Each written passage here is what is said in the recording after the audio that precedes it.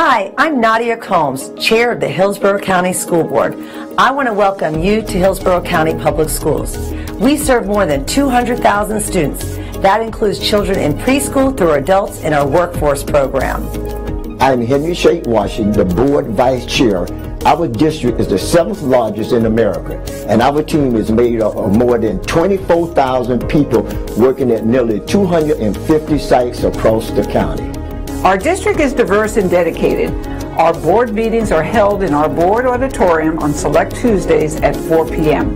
The best way to serve our students and our community is to involve you, the public, in what we do. You are welcome to email or meet with any of our board members and follow our district on social media. Board meetings are covered live by Hillsborough Schools TV on Spectrum Cable Channel 635 and Frontier Cable Channel 32. Meetings are also streamed live on our website at hillsboroughschools.org. Closed captioning is provided on all broadcasts, and past meetings are available in our online archive. We are interested in what the public has to say. We'll include time for audience comments before we address our business items. Our agenda and any supporting materials can be viewed online in advance. They are posted 7 days before each meeting on our website at hillsboroughschools.org. Our vision is preparing students for life, and that means all students, every day. Todos los estudiantes, todos los días. Thank you for your interest in education. With your help, we're making decisions that shape our community's future.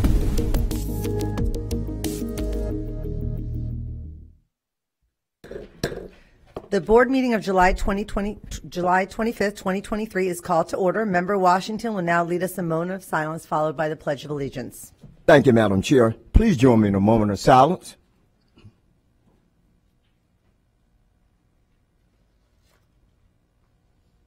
Thank you.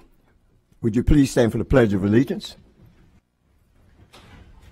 I pledge allegiance to the flag of the United States of America and to the republic for which it stands, one nation, under God, indivisible, with liberty and justice for all. You may be seated.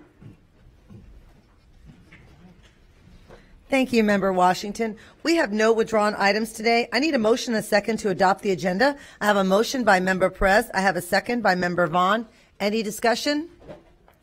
Please vote when your lights appear.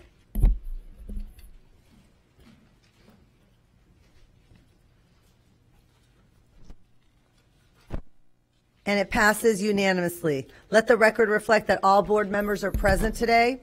We have 7 sets of minutes to be approved today. May 2nd, 2023, School Board Recognition Meeting. June 6th, 2023, School Board Meeting. June 13th, 2023, School Board Workshop. June 20th, 2023, School Board Meeting. June 20th, 2023, Special Called Board Meeting. June 27th, 2023, Special Called Board Meeting.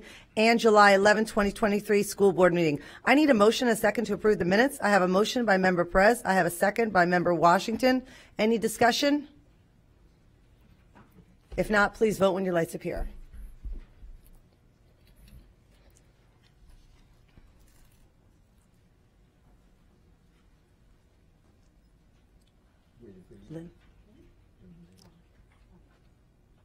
And it passes unanimously. Board members, I'd like to go over the format of today's meeting. As a reminder, we're a nonpartisan board who believe all children can be empowered to learn, to succeed, and our decisions will be made with that understanding.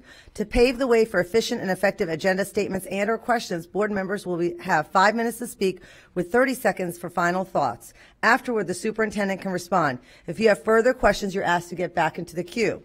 Member Washington will now read the board guidelines. Thank you, Madam Chair. As we begin this afternoon meeting, let me quickly review the format of our school board meetings. Please silence all electronic devices. There are speakers in the room behind me that allow board members to hear the meeting upon stepping away from the dais.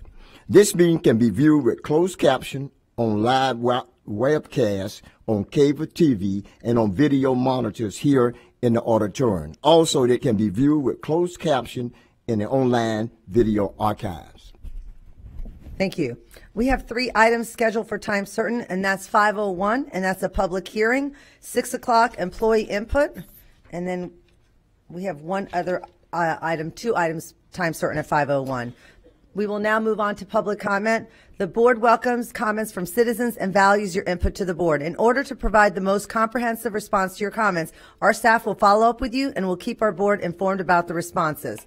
Our school board respects the public's right to speak to the board, and we appreciate you taking the time to be here. However, it is requested when you address the board, comments are not directed personally against a board member or staff member, but rather directed at the issues. Any behavior intended to interrupt the orderly conduct of this meeting will not be allowed. Our civility policy is in place.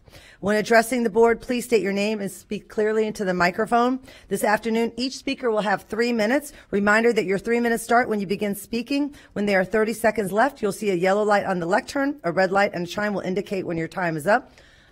We only have a couple speakers today. I think 1 speaker. If the speaker will please come up.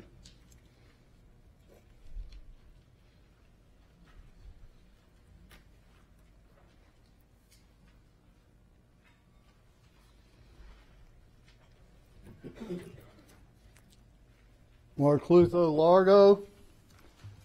Well, you have some charter schools here. This is pretty amazing. Plato, and Victory. Victory on what? Yeah. Here's this headline. Tuesday was the Earth's hottest day ever. Yeah, cause and effect. And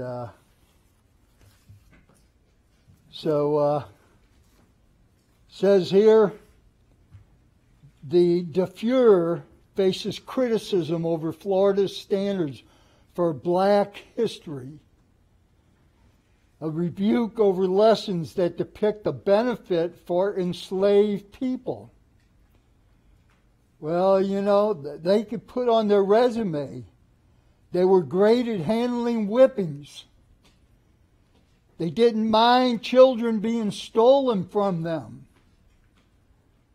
And they could say lynchings didn't hurt at all. Yeah. The black people had a wonderful time back there under slavery. Ha ha ha. The DeFure, you know, what a great racist. That's the only way you can look at it. The only way you can look at it.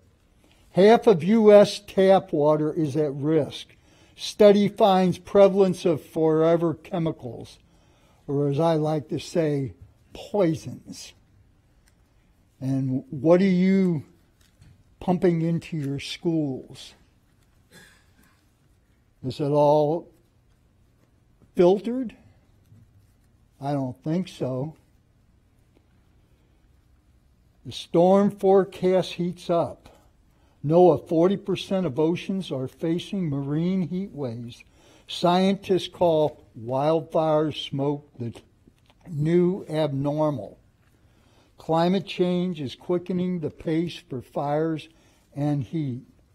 Well, again, it's cause and effect. These sick buildings that you continue to make,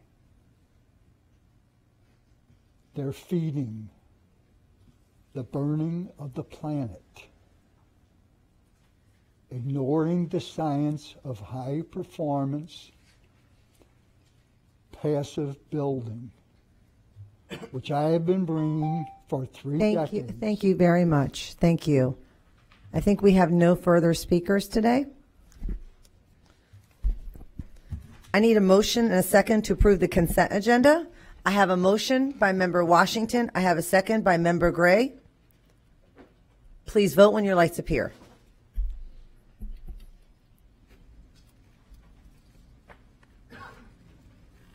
and it passes unanimously. I will now call on Superintendent Ayers to highlight our administrative appointments. Thank you, Chair Combs. We had one principal appointment on our 401A this evening, and it is my pleasure to introduce Christine Wesselkew, the new principal of Sumner High School.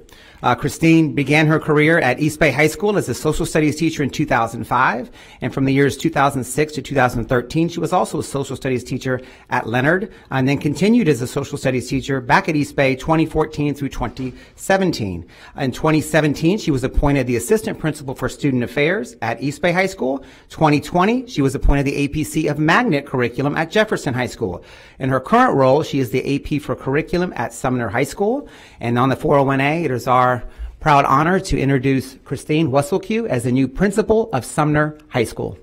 Woo, you gotta come up. Yeah, come on up. Yeah, you come on up. Come on up for the And family and friends, if you want to stand and recognize Christine as well, family and friends.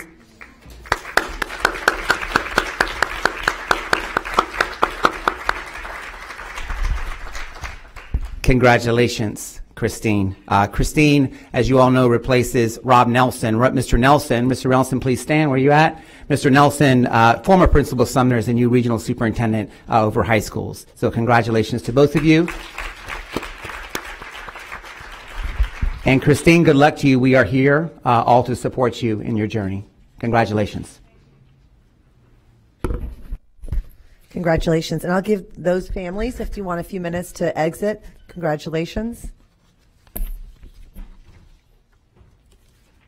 The following items will now be heard: C-101, C-102, C-301, C-901, C-903, C-905, C-1001, and C-1003. Start with 101, adoption and purchase of recommended instructional materials K through 12 social studies.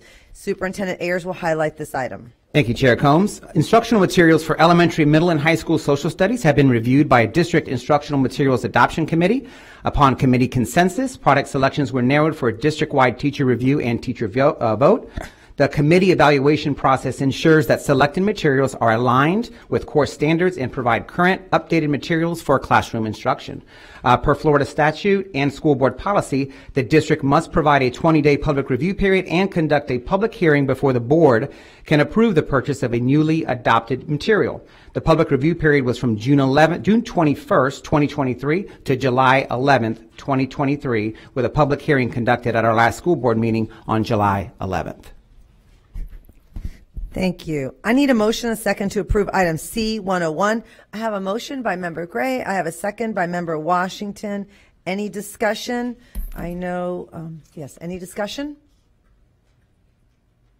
Members, please vote when your lights appear.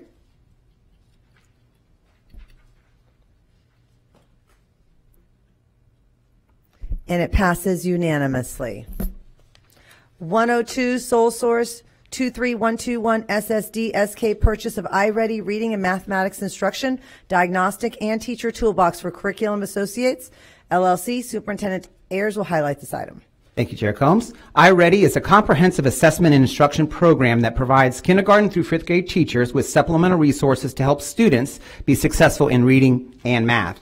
In the 22-23 school year, iReady was an optional assessment and instructional program for teachers in grades K through 5 math and ELA, with the diagnostic assessment being optional for the first time in HCPS.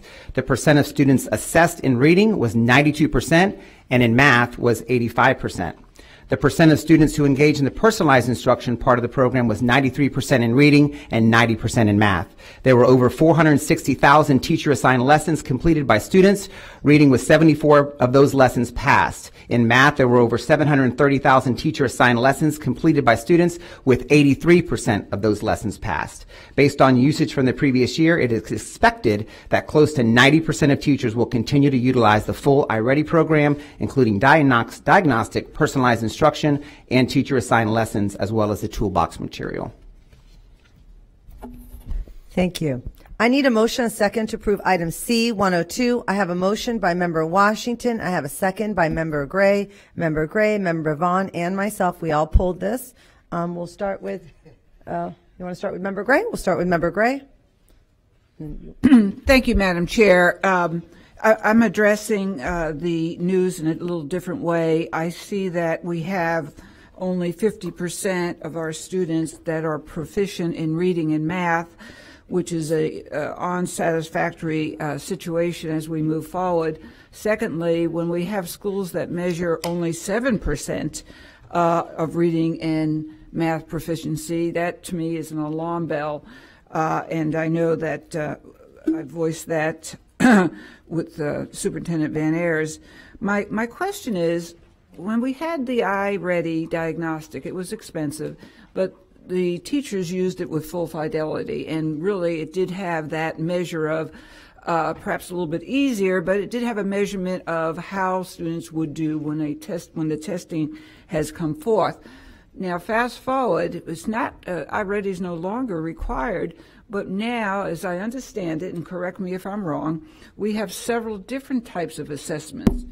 Not only iReady, which is 90% used, which I think is a good thing, because teachers do need to choose what they want to and how they want to assess, but we also have unit assessments, youth monitoring, math assessments, DIBELS, face-to-face assessments, and I wonder if these amounts of diagnostic conduits have really given, I want to say, warning signals to our teachers that these are certain questions, areas that our students need to really dig deep in, because if they're getting watered down with so many assessments, I just wonder, that might not be a causation, that's just a hypothesis. But it has been brought up by a staff member as a possibility. So here's my question. When do we, and it might be the district reading improvement plan, but when do we start measuring our students in a uniform way? So because reading is a number one, I think every board member agrees, a number one obscurity that if we don't overcome, we will be devastated again with math scores also.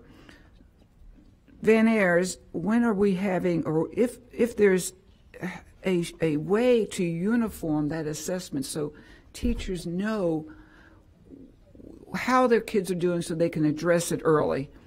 What's your thoughts on that? Yeah, great question, Ms. Gray. So we have, there are a lot of assessments that we utilize formatively to measure our student growth. And with iReady, 90% of our teachers utilize the diagnostic instrument with iReady. So this instrument, we believe, is something that our teachers need to continue to utilize for this upcoming school year.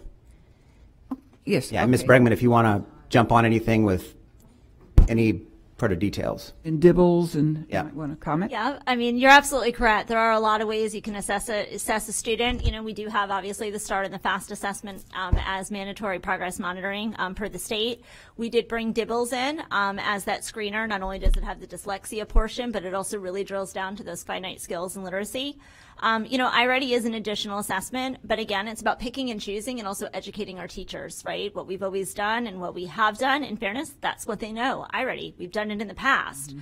Last year was our first year making it optional, but in fairness to them, we didn't, other than unit assessments and some of those other things, the DIBELS and ELA wasn't here. We didn't have it last year, so what do? You fall back on what you know.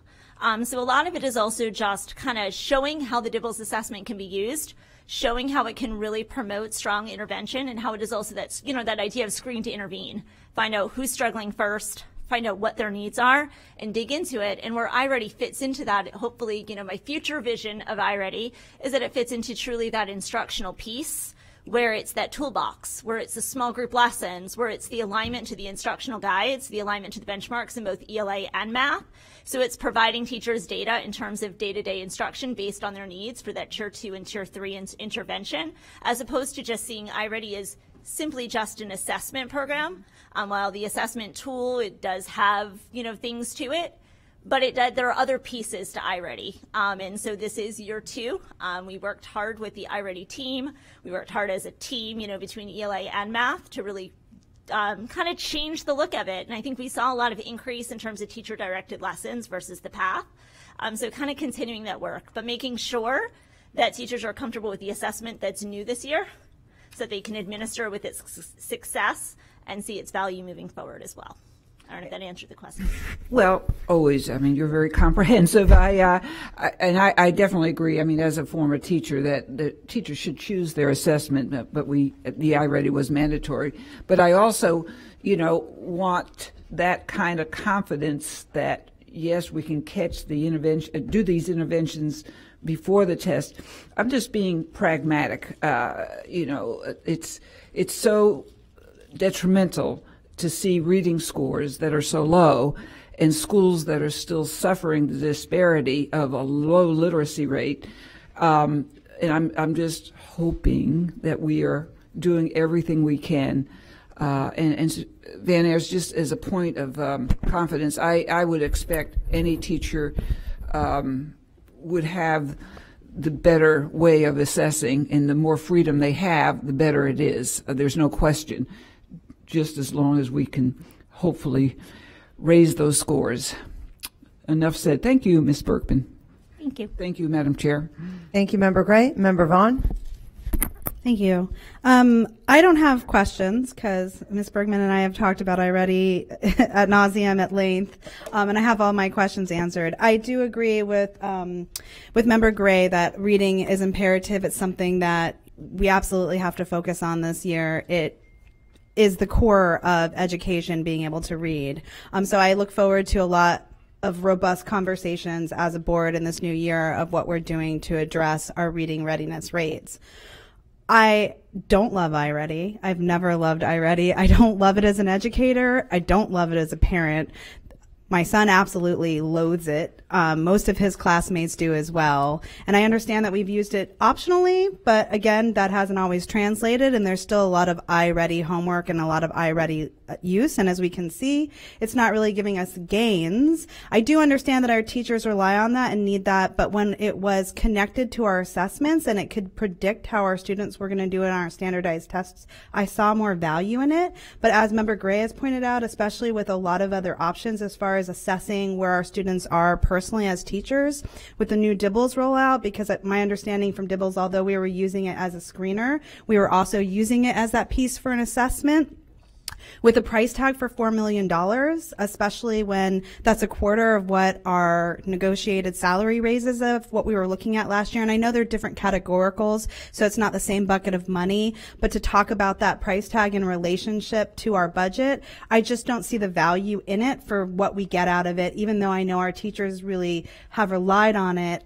There have been so many other ways that we've pushed them to try new programs that I think that we've seen more progress from. So I know it's not a surprise to most people who know, but I'm not going to support this item, and I'm going to vote no, and I just wanted to kind of make clear my thought processes on iReady. So thank you. Can I add something just to that real quick? Just thinking, you mentioned the connection between the assessments and between iReady. Just know that there is still the linking study in place. They are working on connecting. It's obviously fast as new. So for teachers that do give the diagnostic with Fidelity, there is going to be that correlation. They will be able to show that data kind of over time and show the trajectory, from first grade to third grade and things like that. Like every assessment has a limitation, right? But I did want to point out that there is still going to be, obviously with that new assessment, it does take a little bit of time to correlate it and measure it out, especially when standard setting is happening this week at the state level. Yep, you're welcome.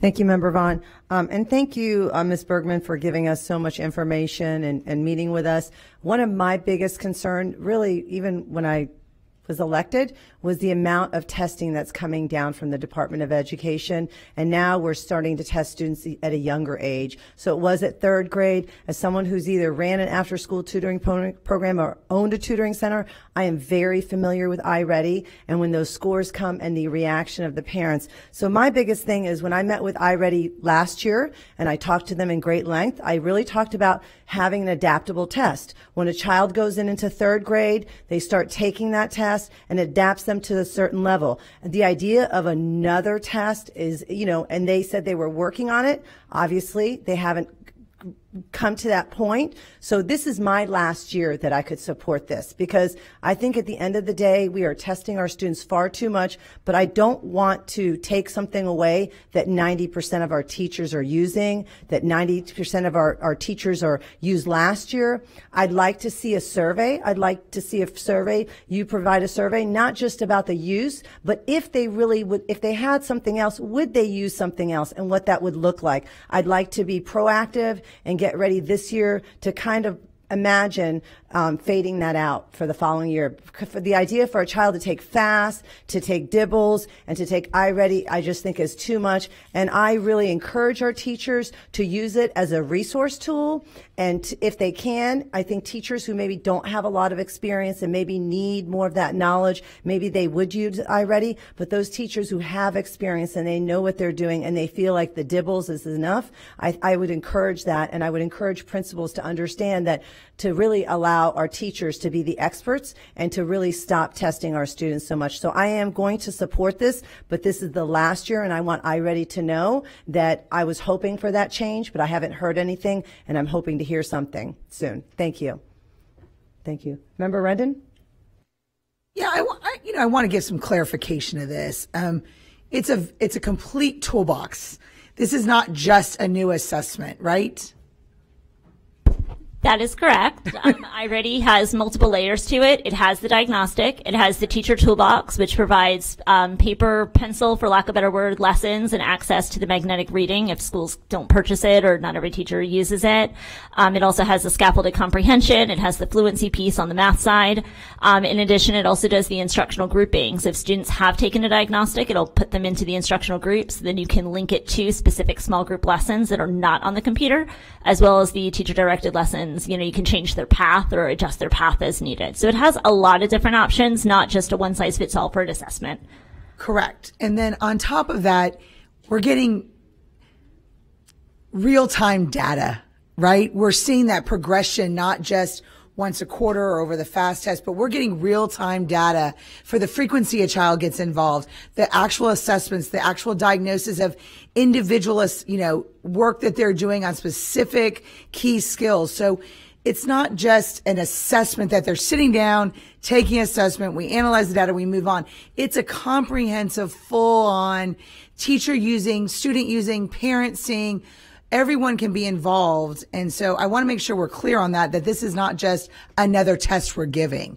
It is a large toolbox that incorporates even the integral part of if a student is low on a specific skill, they're going to intrigue that and work through that, correct? Correct. And one of the things that we worked on this year with changing kind of the navigation of iReady is just that assessment tools. We work with them to make sure that we weren't just providing reports around time on task, 45 minutes a week, that we were actually providing the reports on the teacher-directed versus the personalized instruction, especially in mathematics. And then the other part is also just looking time on task that students take to complete the lessons. In other words, are they blowing through them because they're just not, that's what kids do. And then what percent of the students are actually getting that 70% on those lessons so that we can do it. We worked with IT. We worked with a pilot group of principals in schools on emails and things like that to communicate that to teachers to try to bring that heightened awareness for the monitoring piece of their students on iReady. So we did kind of work with that, and we'll continue to work with the iReady team and our IT department to continue that. Well, and I also want to make sure that we understand that this is, iReady is actually a recommendation of our DOE. In preparation, it also addresses House Bill 7039, Representative Trabolsky's bill, which increases reading and math skills in our early literacy. So I do want to thank you for bringing the detail to all of us and giving us the instructional, but I do support this, especially with the DOE coming in and about the specific diagnosis and working directly with Representative Trabolsky on exactly what her law is intended to do to bolster our students. Thank you. Thank you, Member Rendon. Member Hahn? Oh, thank you, Member Combs. I just wanted to add a few comments. I appreciate my colleagues' comments. Certainly there's a lot of different types of tests that students have to take during their school years, formative, summative, standardized testing. And, Member Combs is correct. Any type of overuse of those tests can cause student fatigue, and we don't want that to happen. So, I think that our our staff and superintendent know that, you know, this board is very much want to see a balance in those types of tests. I will say, you know, wanting to sunset a certain type of assessment is something that we can further discuss. But I think, you know, to with everything that teachers are having to onboard in preparation for this school year, learning UFly, learning DIBELS, you know, taking away iReady at this point would, I think, make teachers feel like they were a little bit on moving sand, you know, shifting sands, and to give them just a little bit of stability around UFly and DIBELS for this year, or, you know, this year would build their confidence. And when their confidence is built around these new types of assessments, they'll lean into them more than maybe iReady and other types of assessments. So I think it is good to keep it in place, just so teachers feel like they have a lot of tools in their toolbox until they're comfortable and confident in the new tools that they're just learning about and getting used to using. I mean, this is the first time for probably a majority of our teachers using UFly.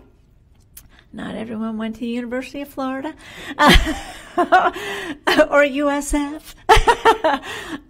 So, you know, I think the more confident they become in these other types of assessments, they'll utilize them more. And we probably will not see a high utilization rate of iReady next year when you come back to us. That would be what I would put my money on. So anyway, thank you for all the time you've spent with each of us talking about this agenda item. Thank you, Member Hahn. Member Perez? So how long has the district had iReady? Based on what I have, I want to say it's been around for at least the last 5 years for sure, in terms of historical data. So it's been around for quite a while. It's widely used, so it has been in place. It's been here. I've been here 3 years, and it's been here for that. And it was here prior to me, so definitely for at least the last 5 years. So why do our students continue to struggle in transformation schools? You know, I think when you think about iReady, it is one tool. It is not the core instruction. It is not Tier 1. It provides data that can support that. But really and truly, when you look at teaching and you look at teaching and learning and curriculum and instruction, there's nothing that can replace that core instruction. There's nothing that can replace the explicit instruction that students need to know in terms of reading text, time on task, immediate feedback, student ownership of learning. All of those things are critical. iReady is one small component. So, you know, to put all the eggs in the iReady basket, and to say that the program itself is going to, you know, fix the world, that's not true. It's got to fit into the block and into, you know, literacy as a whole. So I think the problem goes way, you know, when you think about that and you dig down into the root cause analysis, you know, in terms of scores and things like that, I think, you know, iReady is not, you know, you're going to get deeper than just a program and kind of see that iReady just plays a piece in the overall picture in terms of reading instruction. So when we have students that have been in our schools since kindergarten and they're failing in 3rd grade, they're failing in 5th grade, iReady has not prepared them. So we're talking about transformation schools that really need to be lifted, and our students do not have the capability or the equipment to be able to utilize iReady, and they're the ones who really need this program. Am I correct? That is correct, although I would probably defer to Transformation for more of the additional resources and things like that they're providing instructionally, because again, they do a wonderful job in supporting and being responsive to the data. Well, I'm not speaking about in the school, but the children need to be able to utilize this program at home to be able to support their work at school. Right? Correct. It's definitely an option. Okay. Yes. All right. That's all I need. Thank you. Thank you, Member Perez. Member Washington. Thank you, Madam Chair. What is the difference, you know, between DIBELS and iReady? So while both may be considered that diagnostic piece, you know, when you look at iReady is going to, first of all, iReady is computerized, so kids don't read into it. It's either listening or they read with it. So it's, and it does adapt to a point, only to certain levels in certain areas, depending on the grade level of the student. So it'll give that big picture of where students are struggling in terms of grade level benchmark, et cetera, and kind of say yay, nay, in terms of meeting those expectations. When you think about DIBELS, you're thinking about DIBELS as that piece where it is more, it's individual. So especially for our primary students, it's that piece where I'm actually listening to the students read, and I'm actually going to get into, is there issue in phonics? And if so, where in phonics? It's going to get to that issue of, it's not just phonics. They're not doing well with the nonsense word fluency. I got to dig deeper, and it lies in that phonemic segmentation and phonemic awareness skills, which is a different layer of instruction. You won't get that data from iReady. It just won't drill down to that. It's not designed for that.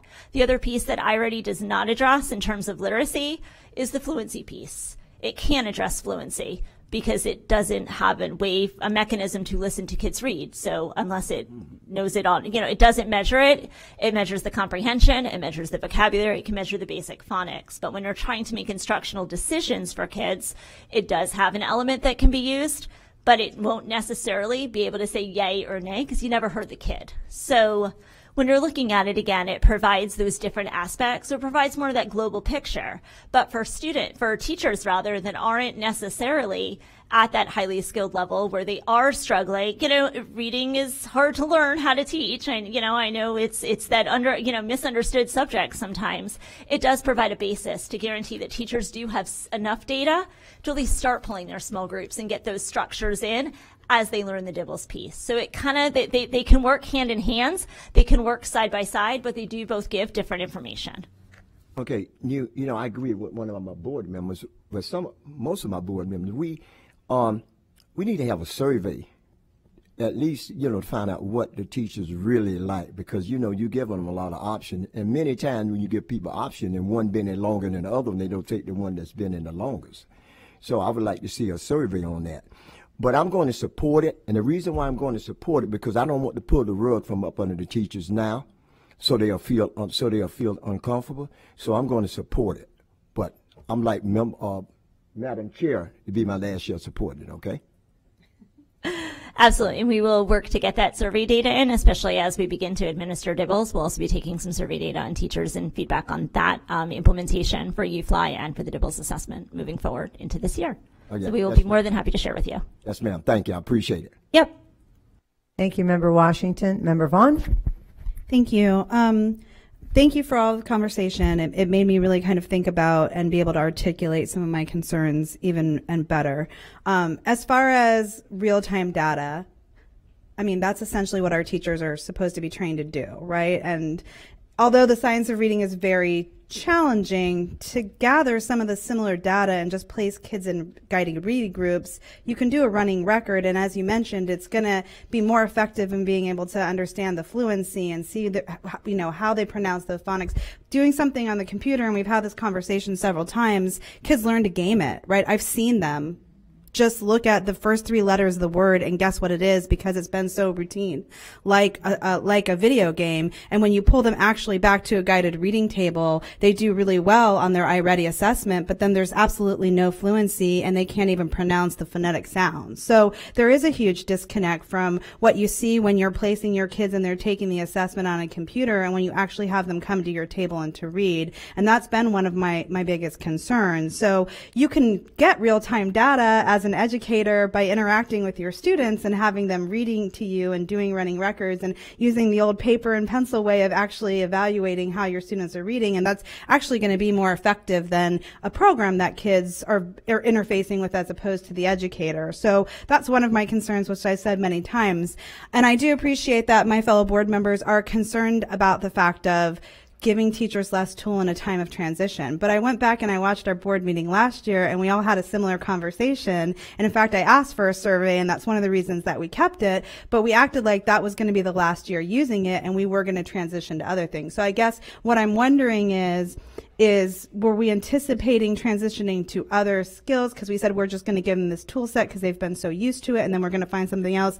And then Dibbles was rolled out later, and we're kind of evaluating whether they've had enough time to transition to that. And is that why we're thinking of another year? Or it just feels like we're having the same conversation every year, and I'm wondering what's going to be different next year. So I think I can answer that just from perspective, right? Like, first of all, iReady was always seen as that assessment piece. I think if you watched the board meeting last year, I believe it was the assessment office that actually brought the item, not curriculum and instruction, which is a little different, right? I'm definitely not the assessment office. And so I think one of the reasons, I think it is true, right? You can't take something away from teachers without giving something that they're comfortable with and giving them enough advance notice and that input, which, you know, as we rolled in, we had the input for UFly, we had the input for Dibbles and the need for that with statute, but it's also a lot for them to learn. So I think that is why, as a curriculum and instruction side, we chose to keep it for that one more year. And really, at least in ELA, right? Because that's what I represent at the moment. And so we are looking at, you know, so we're also looking at different ways then that we can utilize that data and really making sure that we can show teachers how to intervene appropriately. Because again, iReady has more than just the assessment. So whether they use the toolbox lessons, that's another piece of data that we have to capture. Because that's the other side of iReady. And again, you take that away, then you've now also, in some cases, taken away their small group instruction. And I know, you know, this is where I can speak to math, you know, that they use it on both sides, you know, when you think about that. So I think that's the other side of it, is that from the instructional side, when you look at 700,000 lessons that are teacher directed and also the personalized path, they are also engaging in the lesson side. So we want to see, is there that correlation if they really know more about the students and doing that. But, you know, for us, it's also about looking at it from the curriculum instruction side a little bit more this year and really looking carefully at it. We are prepared to start bringing teachers together and having those conversations, just like we did with Dibbles this year and moving forward. Well, I appreciate that. I'm still not going to support the item. I have a feeling it's going to pass. My only question would be is if it passes, I know you say like we've tried to break away from, because it feels like when it was rolled out, it was the mandatory so long on iReady, and that even though we're rolling out information about how to use it as a more robust teaching tool and with all these lessons, for a good portion of it, teachers are just rote and that's what they're used to, and they still have a mandatory time that kids have to sit on iReady. And like my son comes home and he even talks now about like, wow, one of my friends doesn't have a computer at home, and so he has to spend extra time on recess to make his iReady out, you know, minutes. And there's still that piece of inequity that we always talk about and that Member Perez has brought up, because it is computer accessible. So, you know, if it passes again tonight and we continue using this, again, what I would hope for is that we get the word out to use it in an appropriate way so that it is engaging and it is interactive, and it's not just teachers assigning 90 minutes of iReady every week, and that also, again, we find a way to address that inequity. Because if it's just being used as assessment and teacher lesson, it shouldn't matter if a kid doesn't have it on home. They shouldn't have to give up their recess or time for something else to get in their iReady minutes. And I've been seeing that still, even though we have continued conversations. So if we can do a better job about making sure it's utilized correctly, I'd appreciate that. Yeah, no, and I appreciate that feedback, because that was one of our goals this year, was to take away the monitoring of that 45 minutes and 90 minutes and all of those things and really focus on the instruction. So we'll continue with the messaging. I do think administrators, as well as they learn more about the assessments, are going to start asking questions too. We've already had quite a few. And so, you know, like I said, moving forward, thinking more critically about iReady and its place here in Hillsborough County.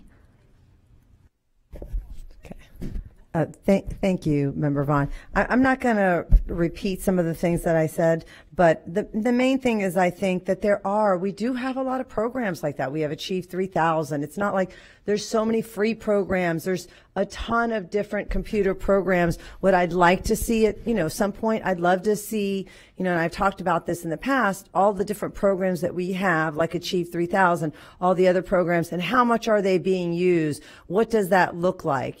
So that way we can see, what we're going to use, what we're not going to use, because nothing is going to replace that individual instruction. Or like for me, having a tutoring center for so many years, iReady was just close, but not close. Because like Member Vaughn said, I couldn't check the fluency. I couldn't check the writing. There were so many factors, and it was just one little piece of that puzzle. But if that child has 5 pieces of the puzzle to see where they are, and they're being told, like you have a third grader being told in Dibbles, you're below level.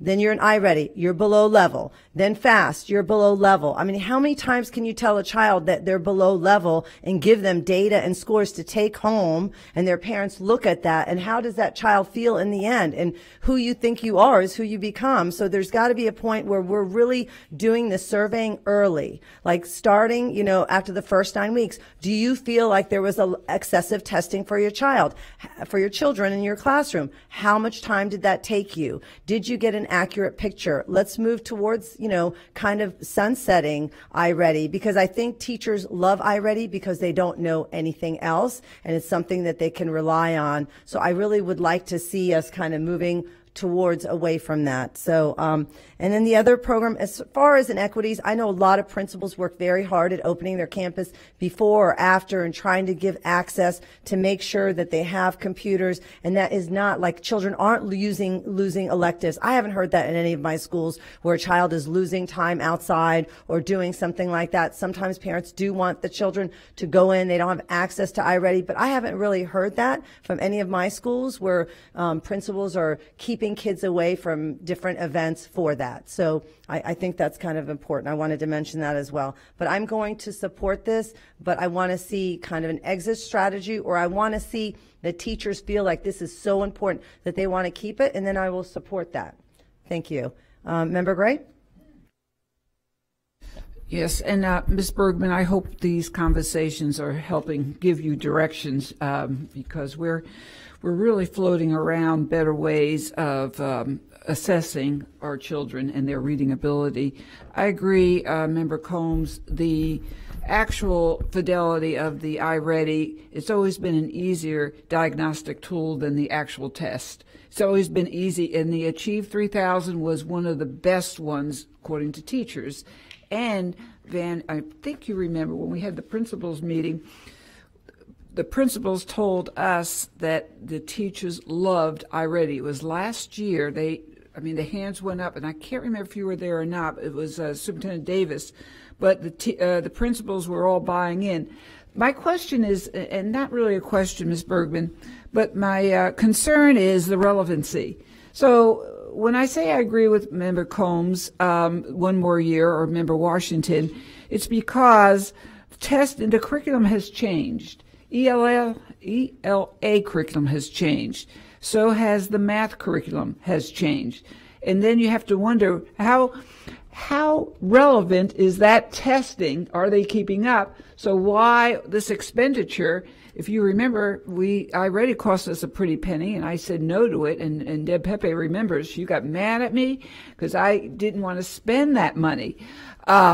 So this is a lot of monetary cash, which means the board has every right to ask these sophisticated questions. Also, any diagnostic test, and this is from teacher land, anything that we test, teacher-made tests, Dibbles, it's only as good as the teacher. Because if the teacher's not effective, that intervention process doesn't occur. So all of these assessments are only as good as the effective teacher, and that's what it comes right back down to. So I have no other suggestion. I'm going to support it because, most of the teachers really want this, and obviously we had a 90% yes. It's a lot of money. But I definitely think the board, you're hearing from the board that we would like to see something more solid or relevant. For me, the word's relevant. Perhaps they have other words, but thank you for listening. And also, Ms. Pepe, I have shared that we did do an audit on all reading materials. I don't know what happened to that audit, but that would be very helpful for school board members to see everything that was effective, inclusive of the diagnostic tests. I think that would be important to be shared. Yeah, can't speak from the audience. If you need to say something, it needs to be on the record. So on behalf of Ms. Pepe, we'll make sure that you guys get that if you haven't gotten it. She's coming.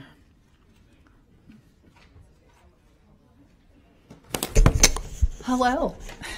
Hi. Yes, that was part of the literacy audit that we had prior to Superintendent Davis.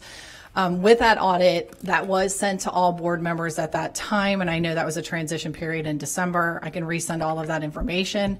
It was basically the cohesiveness of what we're doing with instruction, and also the assessment piece of that and how they matched, and that's why we had that consistency with iReady at the time. So that continues to be the tool, just listening to the conversation. And yes, and that point in time in the district, we didn't have a consistent measure because we had a lot of different tools being used and we didn't have one consistency across the board for that piece. So just looking at the board agenda item, talking to Tracy and looking at these pieces with the teachers wanting that assessment, but also that knowing that it's embedded into curriculum guides at this point, and looking at how programs work and doing full evaluations, which our department obviously does as well. So we will make sure that we have full evaluations done on programs as well. Yep. Thank you, Ms. Pepe. Of course. Thank you, Madam Chair. Thank you, Member Gray. Member Hahn? Thank you, Member Combs. Just a few more things following up on some of the comments. You know, the closer we can get to doing more individualized one-on-one assessments, obviously we can be more effective in closing that achievement gap. And that's why, you know, when you talk about DIBELS, there's so much about that I really like. I think one of the things that we struggle with, though, because of what's happening in education is obviously our unstable teacher workforce. So we could have as high as 50% of our teachers who have never gone through a teacher preparation program and really learned how to assess, utilize the data from the assessment, and then figure out how to use that to drive their instruction. We have subs coming in and out of some of our most vulnerable classrooms, right, that you always talk about. And, you know, again, I think that's why a lot of the teachers, some of them, you know, fall back on iReady because it doesn't, you know, take the amount of intense training as some of these other types of assessment tools. So that worries me, you know, when we've got such an unstable workforce and we've got teachers coming in and out, you know, we need something that these subs can go to and get some data. You know, and as far as like the silver bullet, this is by far not the silver bullet to fix our literacy issues. I'm going to just go back on my soapbox and say access and equity to high quality early education programs is what's going to really help students get a good start and a strong finish in their quick K-12 careers. And we have students, you know, and lots of confounding variables that we can't control that impact student academic achievement, the biggest one being poverty and lack of access and opportunity. And, you know, when you hear stories of students who are being enrolled in kindergarten in January, and now they have missed an entire year of kindergarten, and they have never been to preschool. They don't know their letters, their numbers, and they've got half the school year now to learn how to basically read. That is going to be an achievement gap that's going to exist for that student for many years, unfortunately. And, you know, iReady isn't going to fix that. That's not what it's for. But, you know, I know we've been talking about just like, you know, how are we going to move that literacy needle, and it's really a strong start. But for kids who are, you know, don't get that strong start, it's having teachers who understand how to give assessments that really dig down to the individualized reading issues, know how to use the data to drive their instruction. And that's how we're going to start moving that needle. And that takes, at the very basic foundation, a stable teacher workforce. Correct. So that we're not continually training. The more stable your teacher workforce, and really good relationships with your teacher preparation programs, so that who's teaching future teachers, they understand the types of tools and instruments and knowledge they need to face the challenges that exist in an urban school district like Hillsborough County. So, thank you. Thank you, Member Hahn. Member Prez? So I'm going to give this example. And then I'm going to leave it here. You know, Superintendent Ayers, in our meeting last week, I showed you a picture that a 5th grader drew for me. So I have a therapy dog. I don't have a therapy dog. He works for me. And I brought him with me to a camp. And a 5th grader, who actually stood a little taller than me, drew a picture. She was so proud. She drew a picture of Baxter, little tiny Baxter. And she wrote his name across the top of this picture. Baxter is spelled B-A-X-T-E-R, and she wrote his name B-A-C-K-S-T-E-R. And she was so proud of herself. 5th grader. And I asked her if I could keep the picture. And I have the picture at home in my refrigerator. Not in, on. And I realized every day I'm looking at that picture that no matter the tools that we have in our classrooms, that we continue to fail our students if the work does not follow our students home.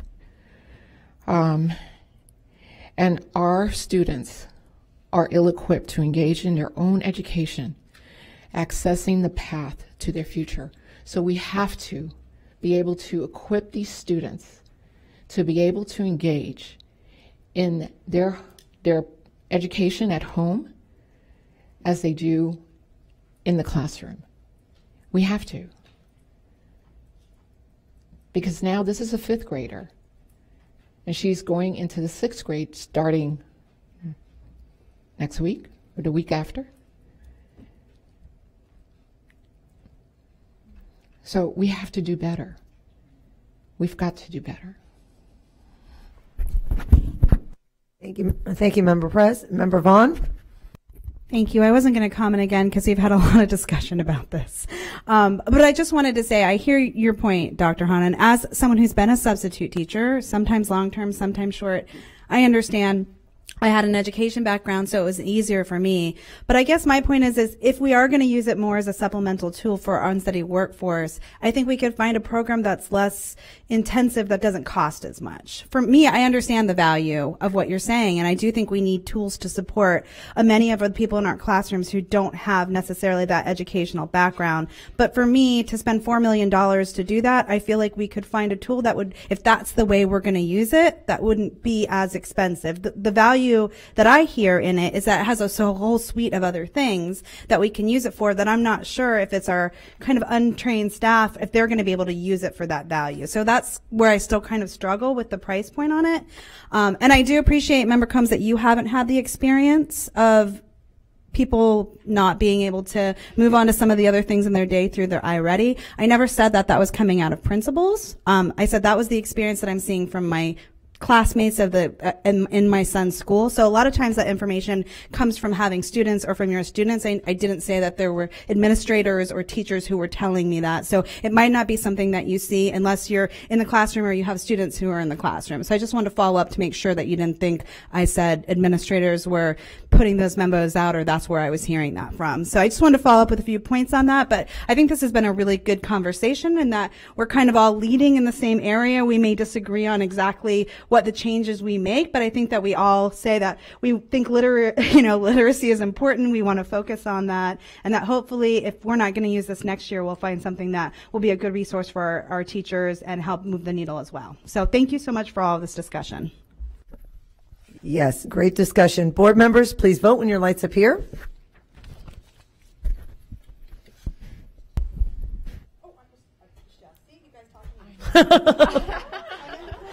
And it does not pass unanimously. It's 6 votes. You wanted to know, right? Yeah, so okay, so 6. If you could, yes. That was a mistake. Mistake. So it's 6. If we could, let's reset and vote again. See, I convinced you because you were thinking about the principal thing, right? Okay, ready? Board members, please vote when your lights appear.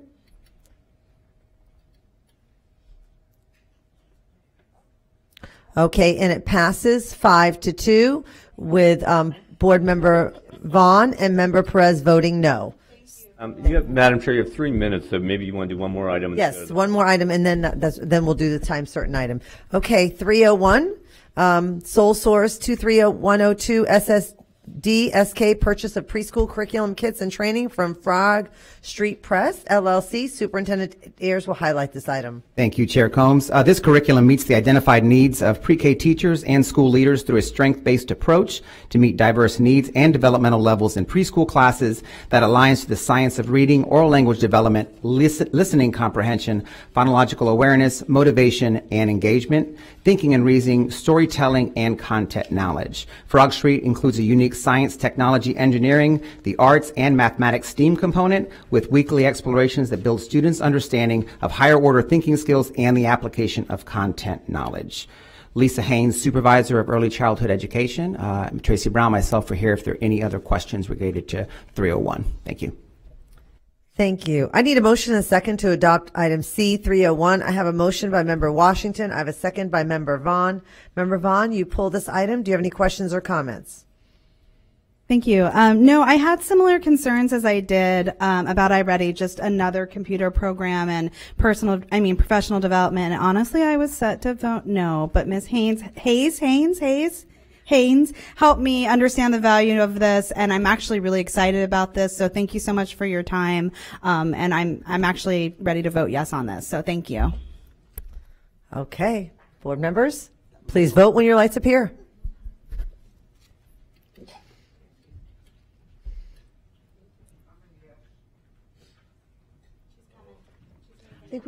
I think we can go. And it passes unanimously. Okay, we will go ahead and we will now move to our time certain items. And we have 2 policies or recognitions or recommended materials. 2 public hearings. Okay, so we'll start with FO1, which is the public hearing for recommended instructional materials for agriculture, food, and natural resources. I will now open the public hearing for the instructional materials adoption process. This is a requirement pursuant to state law and board policy. This is an opportunity for any member of the public to speak about the instructional materials that are recommended for adoption by the board and provide input to the board. The materials were advertised and have been available for public view. I will now ask Deborah Pepe, Assistant Superintendent of Teaching and Learning, to present this item. After her presentation, any member of the public may speak to provide input to the board on the proposed instructional materials. Thank you.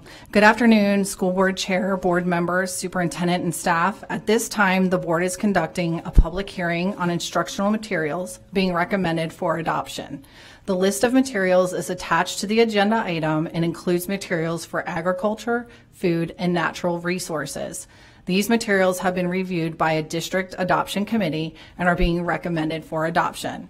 As required by state statute, a 20-day public review of recommended materials and a public hearing is required before the board can vote for the adoption. The public review requires that the district provide digital access to the recommended materials via the district website.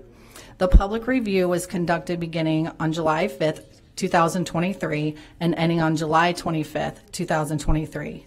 The public hearing this evening is to provide the opportunity for community members to share comments about these materials with the board.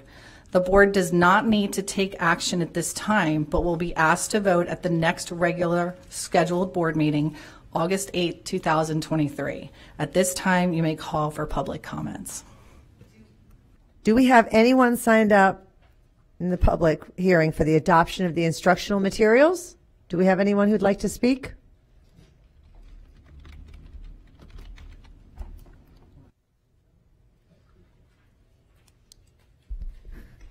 Okay. I will now close the public hearing. There's no vote required. There's no vote. I will now close the public hearing. Okay. Was he going to speak? Okay. Go ahead and speak. I know you'd like to speak. Go ahead and speak. Yeah, I want to speak because you aren't following law. Are you speaking about the curriculum that's being adopted? Yeah, it's just specifically about the instructional Budget is agricultural next. materials. The budget It's- hearing. yeah, it's the public. Hearing is supposed to be a 501. Cannot That's be the before law. 501. It's now 503, and we're going into the budget hearing. And so if you take your seat, you'll be allowed to speak when it's public comment Follow the time. law. Yes. Okay. Thank you. Thank you, Mr. Clutho. So what we'll do is we'll close this. I will now close this public hearing and we'll continue with the next one. I think that will give you an opportunity to speak at that time. Okay. So I've concluded now 02, the first public hearing on the millage rates and tentative budget for 2024 fiscal year. School board members, we present to you in our community the 2023-2024 millage rates and proposed tentative budget, also known as the first public hearing for the millage rates and the budget. Our budget includes all government and proprietary funds of the district and the proposed tax rate. Please adjourn the regular school board meeting and open the public hearing on the tentative millage rates and budget. We will close the regular school board meeting and open the public hearing for the millage rates and tentative budget for fiscal year 2023-2024. Ms. Johnson? Good evening, board members, chair, and superintendent. It is recommended that the board adopt the tentative state required local effort millage rate of 3.1520 mils. It is recommended that the board adopt the discretionary operation millage rate of 0.7480 mils. It is recommended that the board adopt the local capital improvement millage rate of 1.5000 mils. And it is recommended that the board adopt the debt service millage rate of 0.00 mils. Thank you. May I have a motion and a second to adopt the fiscal year 2023-2024 tentative millage rates as presented? I have a motion by Member Washington. I have a second by Member Gray. Is there anyone present who wishes to address the board concerning the proposed millage rates or rolled back rate?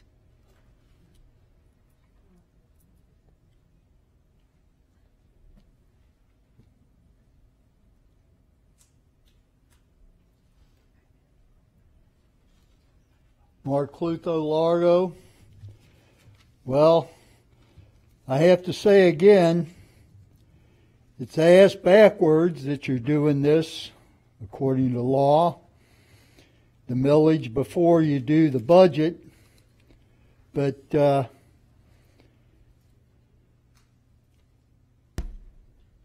you know, this is money wasted. And you know, as I see you all sitting up there, drinking water from your little bottles that take more water to make than they hold. You know, it makes me question whether you could make a decision about what kind of millage would be the reasonable amount. Could you make a right decision?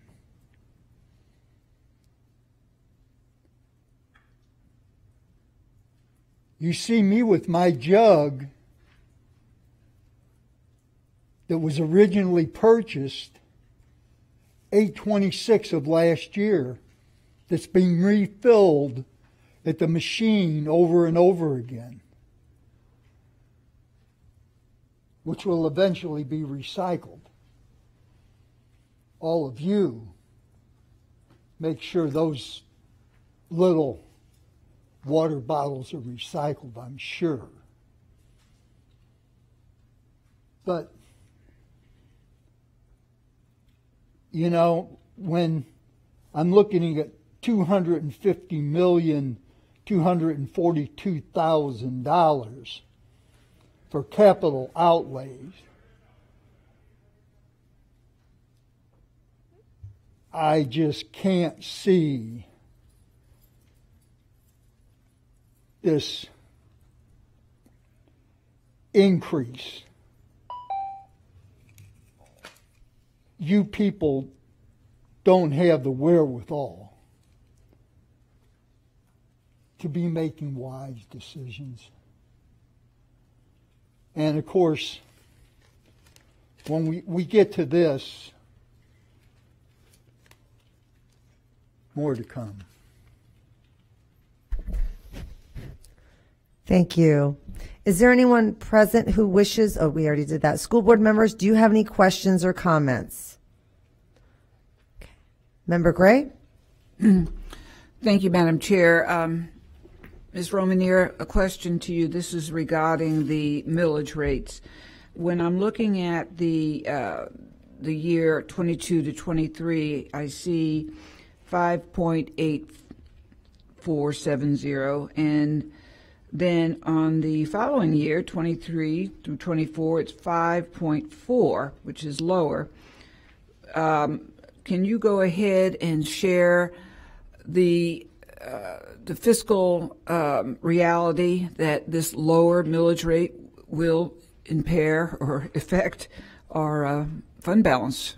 Okay, this is well, our rollback rate is 3.0068. So if we wanted to collect the same resource as last year, the state, this is a tax increase. So taxes will go up a little bit based on our new rate that the state adopted. It will impact taxpayers. But so there's definitely a tax increase. Well, I'm talking about our district. Our district, but we're receiving district revenue because we have got an increase in overall in our taxes from $57 million in our local resources. That's increased to the district. Even though the millage rate is lower from what I'm seeing because the here. rollback rate is lower than the actual local effort rate. Okay. All right. So we're about the same then? And if we wanted to get the same amount of resources to come in, we would have to lower our local effort rate to 3.0068. But it's indeed, our local effort rate is 3.1520. So that's a tax increase. So we're getting more resource from local. Okay.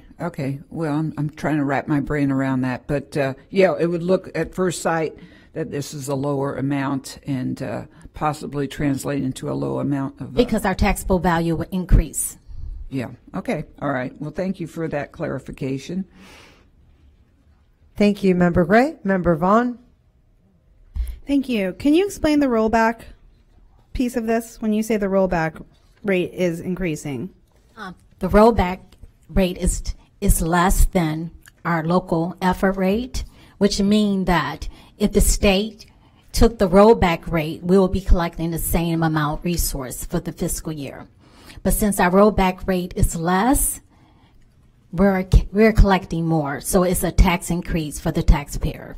But can you explain to the people listening what a rollback rate is, what rollback means in terms of the millage that we're levying? Well, if we roll back, that means that the opportunity for the public to say they want to go to the rollback rate means that we'll be collecting less tax money for the school district. And the state will be collecting less levying taxes against the taxpayer, the public. So how does that correspond to the cap that we have from the state that they implemented with the amount? Because price assessed value is going up, right?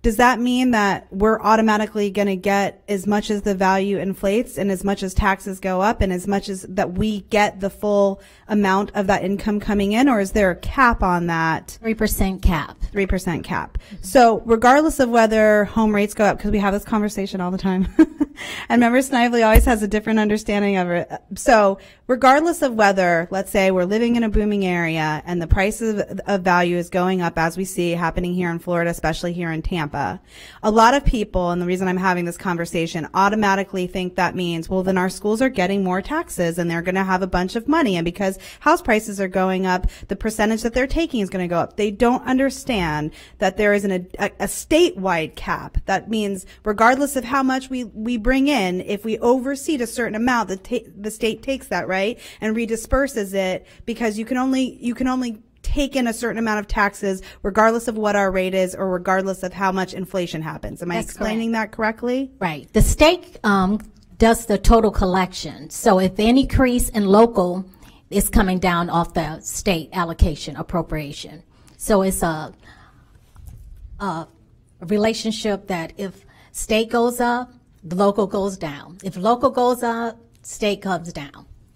Okay, I just want to be clear on that so people understand, because again, in the general public, a lot of conversation I have as we talk about our finances and we talk about revenue and what comes in is they assume that because the market is very high right now and because people are paying a lot of high homestead taxes that equates to money coming directly to the school district. And I just want to be clear on this, that it doesn't, because there is an additional cap, which means we can only collect so much before either the state takes it or they give it back. I'm still very confused about what happens when we reach that cap, but that does not mean that our revenue is increasing exponentially.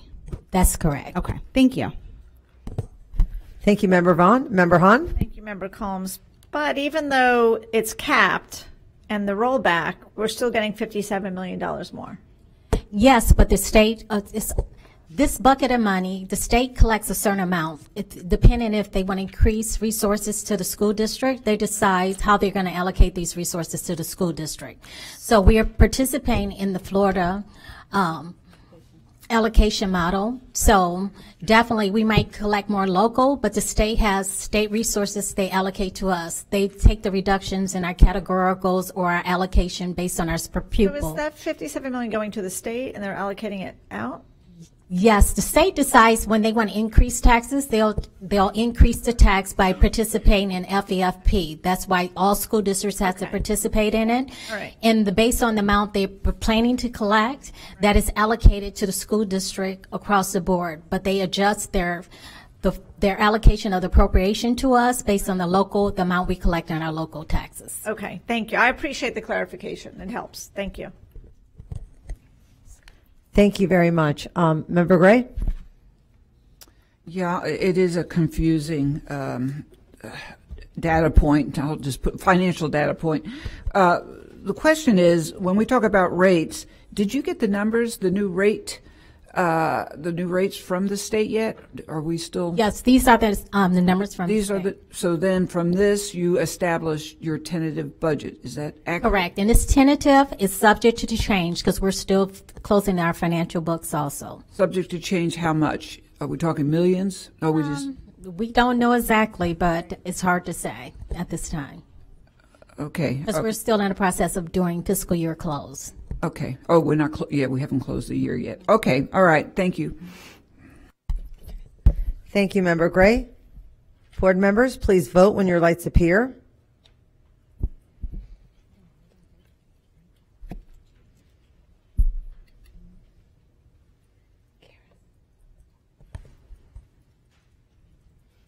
Okay, and it passes unanimously. It is recommended the board approve the resolutions adopting the tentative millage rates and tentative budget. I need a motion. I'm just reading off the script. You skipped over. We need the board adopt the tentative budget at this point. Okay. It is recommended that the board adopt a tentative budget of $3,991,350,354.04. Yeah, I see it. Yeah, okay. Okay. I need a motion and a second to adopt the tentative budget. A motion by Member Washington, a second by Member Perez. Is there anyone present who wishes to address the board concerning the tentative budget?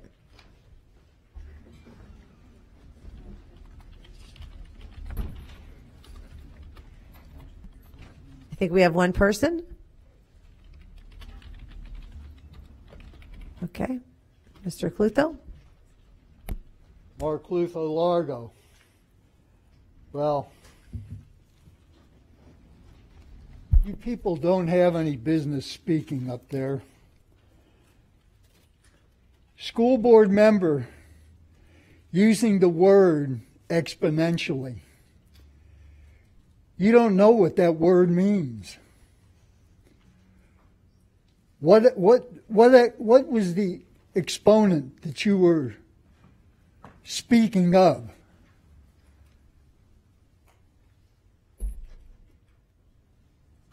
What exponent? What exponent? Increasing by what exponent?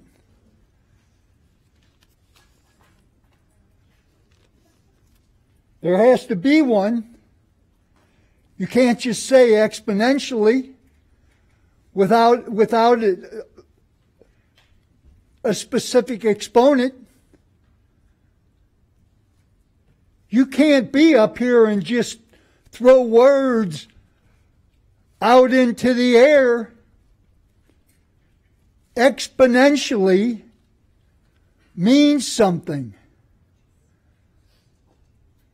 Okay, Mr. Clutho, this is a public hearing. This is not. That's right. That's right. You're here to talk about the budget. And I am. No, you're not. So you need to focus on the budget. I am. You don't want me to bring the lawyer in here. I welcome an opportunity to talk to your lawyer. He's a good guy. Yeah. But don't tell me when I'm addressing this issue of what your board members are saying isn't addressing this budget. These are the very words they're using.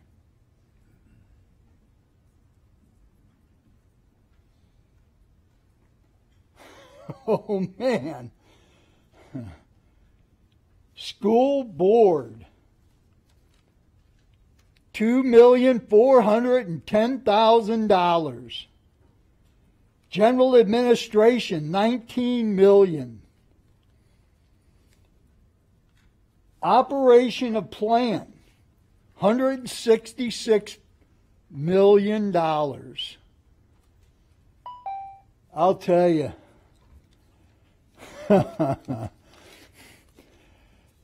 This is just a debacle. You know, and as like I say, over 30 years, high performance passive solar building. There's a saying, penny wise, pound foolish. Thank you very much. Thank you. School board members, do you have any questions or comments? Member Ray? Thank you, Madam Chair. Ms. Romanier, just a few questions regarding the tentative budget. As shown on the page that you shared with me, when we look at the 71, let's just round it off, $72 million figure, which is corresponding to the financial position before recurring salaries and other AP accruals. The $72 million, does that reflect, and I know this is the end of the year budget, but does that reflect the FTE loss from charter schools, from the public school? Well, we haven't gone too much into the public schools yet. I mean, the private schools, excuse me, from the homeschool. Does that reflect also the $15 million, which, well, that will be next year. But what I want to know is how reflective is that figure? Does it include transportation, the charter FTE, the homeschool FTE, and if there are a few that did change to private school, which I don't think, but actually I do think. I think we had 66 kids. What does that include? Okay, that's our financial position before we're closing out the fiscal year, so that this spreadsheet reflects this current fiscal year that we're closing out, and that's showing you our financial position at this time. We do have reoccurring salaries that we're reducing that $71 million. And we also have payroll accruals of reoccurring salary around $25 million. We have payroll accruals around close to $10 million, $9.2 million on that sheet that we would be reducing that $71 million. And also, we have also non-reoccurring salaries that's going to be reducing that from $12.5 million. That's just showing you where our financial position, when we close out this fiscal year, where we're projecting to end. We're projecting that our total fund balance, when we close this fiscal year, going to be around $331 million. But does it include the loss of it does? Everything is embedded in those numbers. Okay. Yes. Well, what I think we would like to see is what was included on a piece of paper, so the board members. Yes, I'll present privy that when we do the final hearing and we adopt the budget. When we close out this fiscal year, I'll do a detailed explanation of how we close out this fiscal year, where we landed. This is just a high level showing you that this $331 million, how we got to that in our tentative budget, which is going to change. We're still this is a projection, it's not the final. So when we get to the final, we'll be presenting that before the board before we adopt the budget for the next fiscal year, which is coming in September. And as I requested 2 months ago, I would like a monthly report on the FTE loss for charters, FTE loss for the private schools and the homeschool. And I think that's very important as we move forward with a fund balance that may be starting to go lower, kind of keeping the pulse on our financial status. And as we go through the changes for next year, we are reminded that we will not have ESSER 3 grant money. Is that correct? We have a small amount of ESSER 3. We will be moving salaries to around $47 million at this time, that we'll be moving general fund salaries to ESSER 3 to finalize that grant. So, we have one more year of ESSERs. Right. It closed September of 2024. Correct. But we can use it for instruction? I didn't think we could. We still will be moving salaries. Correct. Okay. All right. So, yeah, that's my ask, and I know that hopefully you took it seriously, because I definitely think as we merge into lower fiscal, let's just say, monetary status in our district, because within a year we could be slowly draining. Update. When schools start, we'll start giving an update and give you all the financials and tracking charters if we're gaining students. Not only charters, but homeschool and also private school. Okay, thank you very much. You're welcome. Thank you, Member Gray. Member Vaughn? I just have one little question. It's a little one. What percentage of our fund balance is that when we're ending up with for the year close? The percentage? 20%. 20%. That's what I thought you said. I wanted to make sure. That's it. That's the only question. That's all. Thank you. Thank you, Board Member Vaughn. Okay. Please vote when your lights appear.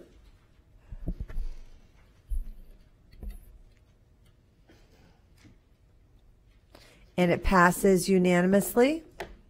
It is recommended that the board approve the resolution adopting the tentative millage rates and a tentative budget. I need a motion second to approve the resolutions adopting the tentative millage rates and the tentative budget as presented. Motion by Member Washington, second by Member Gray. Is there anyone present who wishes to address the board concerning the tentative millage rates and tentative budget? School board members, do you have any questions or comments? Please vote when your lights appear.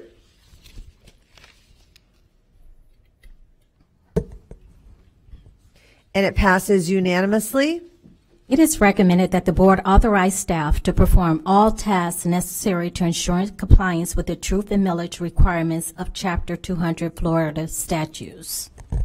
I need a motion a second to authorize the staff to perform all tasks necessary to ensure compliance with the truth millage requirements of Chapter 200 Florida statutes as presented. I have a motion by Member Perez. I have a second by Member Gray. Is there anyone present who wishes to address the board concerning the authorization of staff to perform all the tasks necessary to ensure compliance with the truth and millage requirements of Chapter 200 Florida statutes? School board members, do you have any questions or comments? Please vote when your lights appear.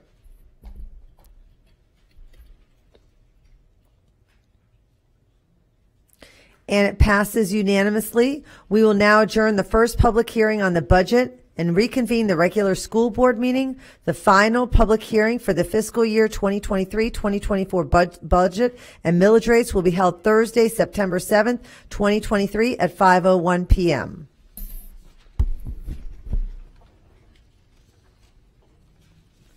Okay, board members, we'll continue with our agenda. Our next agenda item will be 901, which will be the sole source purchase of 22191 SSDWA of Elevation at Platform for Curriculum Associates for the 2023-2024 school year. Superintendent Ayers will highlight this item. Thank you, Chair Combs. HCPS has worked with Elevation since 2014 with a small number of pilot schools, and then ultimately we went district-wide in 2018. Elevation provides teachers with instructional strategies and activities to support our ELLs at all grade levels. Elevation also provides a platform to organize required ELL student documentation and provides multiple academic data points for all students, including the 24,265 current ELLs and 8,248 former ELLs. This Elevation is funded from Title III grant funds, 70%, and the remaining 30% is funded out of ESSER. Thank you. I need a motion and a second to approve item C901. I have a motion by Member Perez, and I have a second by Member Vaughn. Member Gray and Member Rendon, you both pulled this item. Do you have any questions or comments? We'll start with, you want to start with Member Gray? Okay, we'll start with Member Gray. G before R. That makes sense. All right. My question is, and I'm happy that this is good news, and I believe it will go to Ms. Salgado because Elena is not here. Ms. Salgado, if you would do us the pleasure, and congratulations on your new post. So we're very happy to have you. The question is, when we talk about grants, it's always good to know the metrics and how we're measuring the success or the fidelity of how we did with the money so far. Our students, the ELL students, if I'm not mistaken, had a gain as a consequence. Is that an accurate statement? Yes, Member Gray. So our immigrant numbers, we normally start with about 9,000 students every year, and then this past school year, we ended up the year with 13,000 students. So yes, we did have an increase. That's correct. So that's great news. And you know, that's a testimonial to not only yourself, Elena Garcia, but to the staff, Superintendent Ayers. It's just the good work that you're utilizing the money wisely, and it's affecting positively our Hispanic learners and readers. So that's good news. I wanted that to be known, and that's why I called it out. Thank you. Thank you, Member Gray. Member Rendon. Thank you, Madam Chair. You know, I just want to thank your department for taking the extra time to really do the deep dive because, you know, part of this was not just the platform. We want to make sure that the teachers really have a good tool. I mean, at the end of the day, that was one of my concerns, that we've been using it over and over again, but we really haven't been able to pull a lot of data from it, which was a concern of mine because it's a 50% data-driven system, and then it's a 50% strategies, and we're not really being able to collate whether this particular curriculum is addressing our needs of a student because we're not pulling the data. So I do thank you guys for pulling that. One of the other issues I had was, what is your strategy moving forward when we're gone with ESSER? And so you've addressed that, and you've got other resources that you are planning on utilizing when it comes to curriculum and other grants that we're looking at. But again, I really want to make sure that we take into account, we have had over 77,000 hits in utilizing the program. However, we don't know how many people are utilizing the program. We only know that that's how many times they've gone into the program. And so it would be nice if we could get some correlation between the tools that we're using and what students are actually doing. The other thing is, I don't see where we've researched any other options. And I know we're kind of limited, but I think there's been a growth in this type of curriculum, in this type of platform within our country. Our Hispanic population is expanding exponentially. And so I think we need to look and make sure this is the right platform we're using, since we're really not accessing a lot of data to make sure that there's a correlation between the increases and this platform, because we don't even know if every teacher that is teaching EL is actually using it. And because we don't know that, I will vote for it today, but these are the questions I'm going to be looking at answers for, because I want to make sure that we are providing the best possible curriculum and resources for our teachers. Let's be realistic. When we are working with a lot of students with English as a second language, at the end of the day, these teachers are addressing many needs, not just their learning. And so the less we can put additional strain on them, the better, and give them the best tools is good. So again, thank you for getting as much information as you can, but I am looking at not just how many hits on the program, but how many users were really using it. And then is there a correlation between our increases and the strategies that they're pulling from here? So thank you guys. Thank you, Member Rendon. I think we're looking at that with a lot of the materials and a lot of the technology that we're using in our district, because there is access to so much technology. So I think that board members are looking for, when we have these expenditures, what is it looking like? Are we using it? Are we implementing it? Are the teachers using it? And then really having a survey to follow up to see, are they finding it useful and do they want to continue with it? I think, in District 1, that has been the highest increase of Hispanic students at Alonzo. If you look at the top 5, they're all coming in my area. And I just want to say that all of you are doing a great job. I also want to welcome Christina Fernandez, former principal at Mendon Hall, who's also going to be working with you, and Rebecca Salgado. We're excited. So we have such a strong team, and we have so many big plans, because we have to remember 40% of our students are Hispanic, and a lot of the students who are coming in, it's great, all the dual language programs that Melissa Mergado is setting up, but a lot of teachers need those tools that they're not learning. When we talk about teachers that are coming who maybe don't have all that experience teaching, or they're teaching out of field, and now they have a lot of ELL students coming in, they need those tools. So this is going to be really important to continue, because it's almost half of our student population. So I want to welcome all of you. We're excited to work together and do some great things for our district, for our Hispanic population. Thank you. Board members, please vote when your lights appear.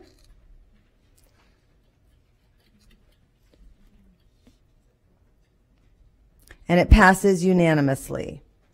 Okay. 903, Memorandum of Agreement with the Children's Board of Hillsborough County for the Supporting Empowering Educational Development Service, the SEEDS project. Superintendent Ayers will highlight this item. Thank you, Chair Combs. And this is our MOA with the Children's Board of Hillsborough County. Hillsborough County Public Schools has supported the SEEDS program in collaboration with the Children's Board since 2012. SEEDS supports students district-wide by providing services that focus on children being ready for kindergarten, promoted to the next grade level, and reading on level by 3rd grade. SEEDS supports students by providing intensive case management services that focus on children pre-K through grade 3, being ready for kindergarten, promoted to the next grade level, and reading on grade level by the 3rd grade. Ms. Myrna Hogue, Supervisor of School Social Work Services, is here as well if you have any questions on 903. Thank you. I need a motion and a second to approve item C 903. I have a motion by Member Vaughn. I have a second by Member Perez. Member Rendon, you pulled this item? Yes, I did. So, as we know, the SEEDS program is an excellent program. And, the questions I had surrounding it was, we've just had 2 additional items regarding the SEEDS program in recent 6-7 months. And so I thank you for giving the explanation that we are catching up. And now we are actually on time in presenting this material. The other question I have is, I completely understand the school boards the Children's Board wanting us to have a piece of the pie and making sure that we're bringing to the agreement something. But my concern is that we continue to pull out of general revenue. It's quick, it's easy, it's the way it goes, but there are so many other resources that we can work at. And so I do appreciate, Tracy Brown and your staff, you guys all taking that look. We are in the last minute, right, to approve this. And so, although I'll approve it this year, I'll be looking for another way to fund this $160,000. And then moving forward, any of this we really want to look at, because this general revenue is our teachers and it's our staff, and we want to make sure that those are precious dollars that we utilize. So thank you for taking that time. And if you want to comment on what you're going to look at, I'd appreciate that. Yes, ma'am. Thank you so much. We're really excited about this particular contract and the work that we do with SEEDS. We will continue to explore other ways of supporting this effort around the case management portion. So we are in the process of looking now so that we're ready next year when this opportunity presents itself again to bring forward this particular item with a different funding source. And I thank you for that effort. I know this is the new way of looking at it, right? Every dollar counts for our staff. So thank you so much. Thank you, Member Rendon. Member Hahn? Thank you, Member Combs. So I appreciate that you're looking out for salaries, but general fund is used for more than just salaries in this district. And sometimes it's used for resources to support students so that they can be successful. And though I appreciate you looking at other funding resources, it's important that when we have funders like the Children's Board, that we show that, you know, we have an investment too, that we also have skin in the game. And so, you know, I think that's important to be a good partner, and I think it's expected. So thank you. Thank you, Member Hahn. Member Perez? By any chance, could Medicaid dollars pay for this? That is absolutely certain that something that we could take a look at, but Medicaid dollars do hit general funds, so it will still appear to come from general funds. Correct. But can we flag it to show? Yes, ma'am, we can. Fabulous. Thank you. Thank you, Member Perez. Member Gray? Yeah, I'm on the board of the Children's Board, and I know the SEEDS, and most of us are very familiar with it. The conundrum might be moving forward with more poverty happening and less reading ability that we're now facing as a district. This program will become more and more essential. That marriage, and Dr. Hahn, Member Hahn, you made a very good point. The partnership that we have with the Children's Board has served the marginalized communities. That's their number one outreach, and they do a darn good job. They have a CFO that is, she's just amazing, and watches the money. We vote on it, but at any rate, I find that the growth of poverty is going to be very, very much in our world as we use those Title I, Title II, Title III, etc. funds. But anyway, thank you, Ms. Brown, for using that partnership to the full fidelity. Thank you. Thank you, Member Gray. And I also wanted to say that the SEEDS program is such an amazing program for children. There is so much, poverty. The layers and layers, as you said, Member Gray. It's just astounding. Some of our teachers are qualifying for these types of programs, right? So I think these types of programs and this type of partnership, we have some great partners, and we're so lucky for all the great work that the Children's Board does. So I think we need to continue supporting that and strengthening that.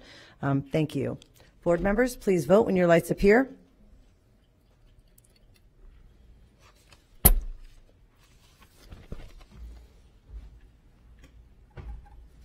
And it passes unanimously. 905, approve the memorandum of agreement for career readiness software, Zello, Incorporated, for the 2023-2024 school year. Superintendent Ayers will highlight this item. Thank you, Chair Combs. And this is our service agreement with Zello. So Zello is Florida's official K-12 career planning and work-based learning coordination provider, replacing My Career Shines.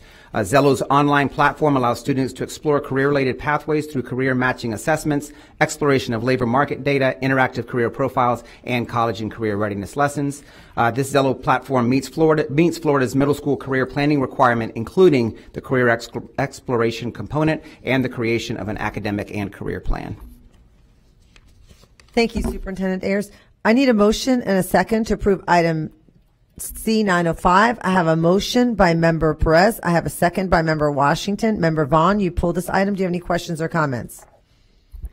Yeah, my only question was, since we're releasing Synergy and it's going to be so robust and have so many options, I just don't understand why we have a whole separate management system for this piece of it. And my question really was, can we gear Synergy towards being able to access this, or not access, I better choose my words carefully, so that they can provide the same function without us having to hire this additional company to do this. So I wasn't sure. I know I spoke to Mr. Weeks about it, where he went, if we're going to have the capability through Synergy. I know he said he would investigate it, but is that where we're leading?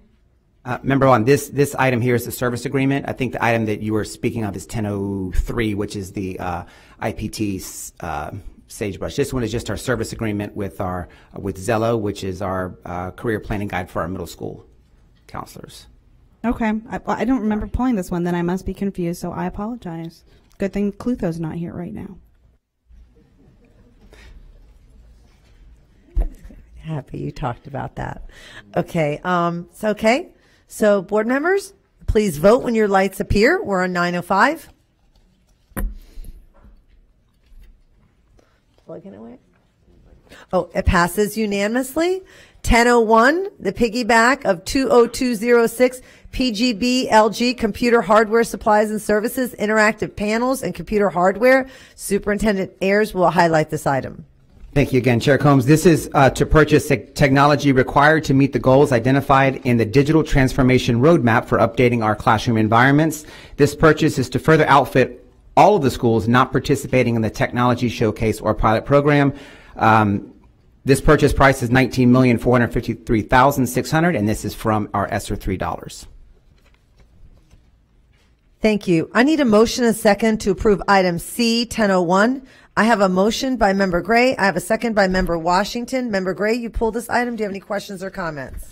Yes, I mean, the comment I have, and this is full disclosure, when one of the five folks come to me, they're regional, they do different sections of the district, and, you know, validates what I've been sharing with Dr. Weeks and on the dais, that we're only as good, we have our technology and we're moving quickly, but that technology is only as good as who can fix it, and it has to be done immediately. You know, you take, and right now the report is that we do not have nearly enough of those right then and there folks, or at least one person, to fix it. And the reason this is important is because when a child, and this is so obvious, when a child takes a test, one of these, you know, the computers, or even the ELA, you know, curriculum now is matched with the computer. If it goes awry, then that stops the child from learning, or it interrupts their testing. So I think I would recommend, Superintendent Ayers, that this be a priority, because as we're spending ESSER money, thankfully, on millions and millions of dollars of technology and the synergy, we're going to need to invest in people who can fix it in real time, not send it off and have it done, you know, next month or so. You want to respond? And that's just my cry. I appreciate the question, and we have had this conversation multiple times, and I do want to share with the rest of the board and the superintendent and everybody who's listening the fact that we are looking into exploring all different avenues in terms of how we can get service for any of the technology that are in our classrooms. So we will continue to look at what it would look like if we beef up our internal staffing, what that would cost the district, or what it would look like if we engage either managed service providers, or as part of our agreement for procuring this technology, we incorporate any of the services into that cost. So we'll continue to evaluate that. For this specific item, we're purchasing the devices outright, but we will work on how we actually maintain those products as we move forward. We continue to look at that. And with utmost respect, I think this conversation has been repeated, and I look forward to having a solution, because, again, our start of the new year, and when we want to raise scores, my goodness, those one-on-ones and everything else needs to work, and if it doesn't, someone needs to be there to fix it. So I would like to have and ask for a report as to where we're at, perhaps during the next board meeting, on that. I can provide something for the board as a follow-up. I would appreciate it. I think I'll sleep better just knowing we're working on it and we're getting somewhere. Thank you. Okay. Thank you, Member Gray. Board members, please vote when your lights appear.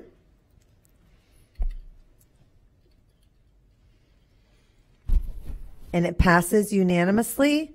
1003 revised. Viewpoint Instructional Planning Tool Software. Superintendent Ayers will highlight this item. Thank you, Chair Combs. So this is to purchase a license for Viewpoint IPT software. IPT is used by teachers, administrators, and instructional coaches to obtain scores, statistics, and demographics about their students. These rosters are updated daily in IPT, allowing teachers to monitor the progress of their current students as well as review the data of their withdrawn students. We've had IPT for a long time. I, as an administrator, utilize IPT.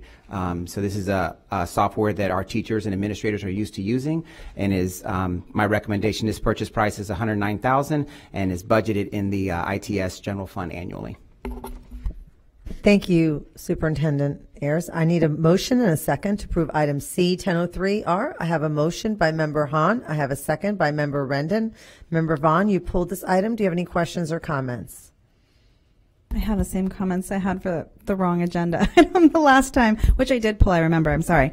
Yes, so this is the one that we're talking about. Part of it is supplementally purchasing it as the attendance piece and all of that for our CTE for the administrators. And that was the conversation we had about Synergy and whether or not we could utilize Synergy and kind of sunset this as well, since Synergy is so robust and important. So, yes.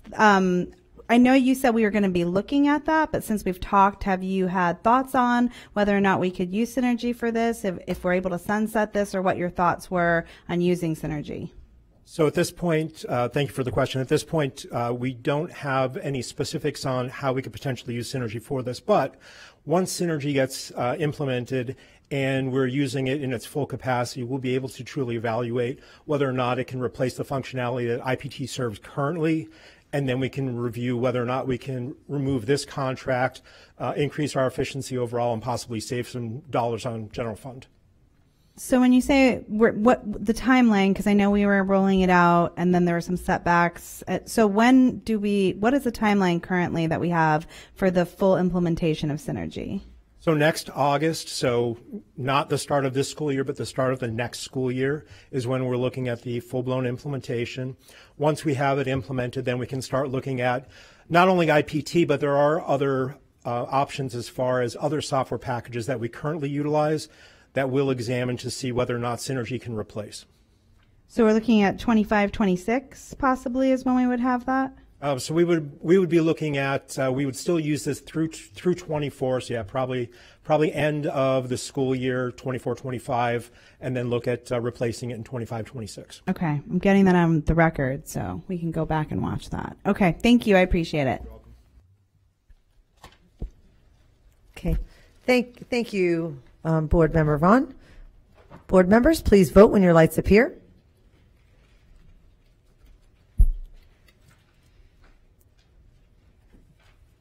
And it passes unanimously. We still have 10 minutes prior to employee comment. So Superintendent Ayers, we'll start with your comments and maybe board comments, and we'll finish up with public comments, or employee comments, should I say. Thank you, Chair Combs. So this is my superintendent's update for this evening. So around our strategic plan with supportive organizational culture, just some updates. Yesterday, we had the opportunity to bring all of our principals and district administrators together for our kickoff event for this school year. It was a great opportunity just to get everyone together, and I again want to thank the board.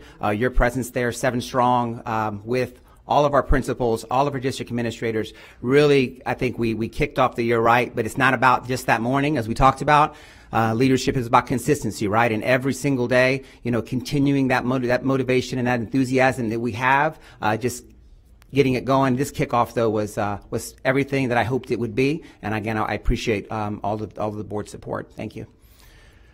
So we did have an activity. So we had about, I think, 500 of our principals and administrators in the room. And one of the questions we asked was, Hillsborough Strong, with the history of Hillsborough County Public Schools.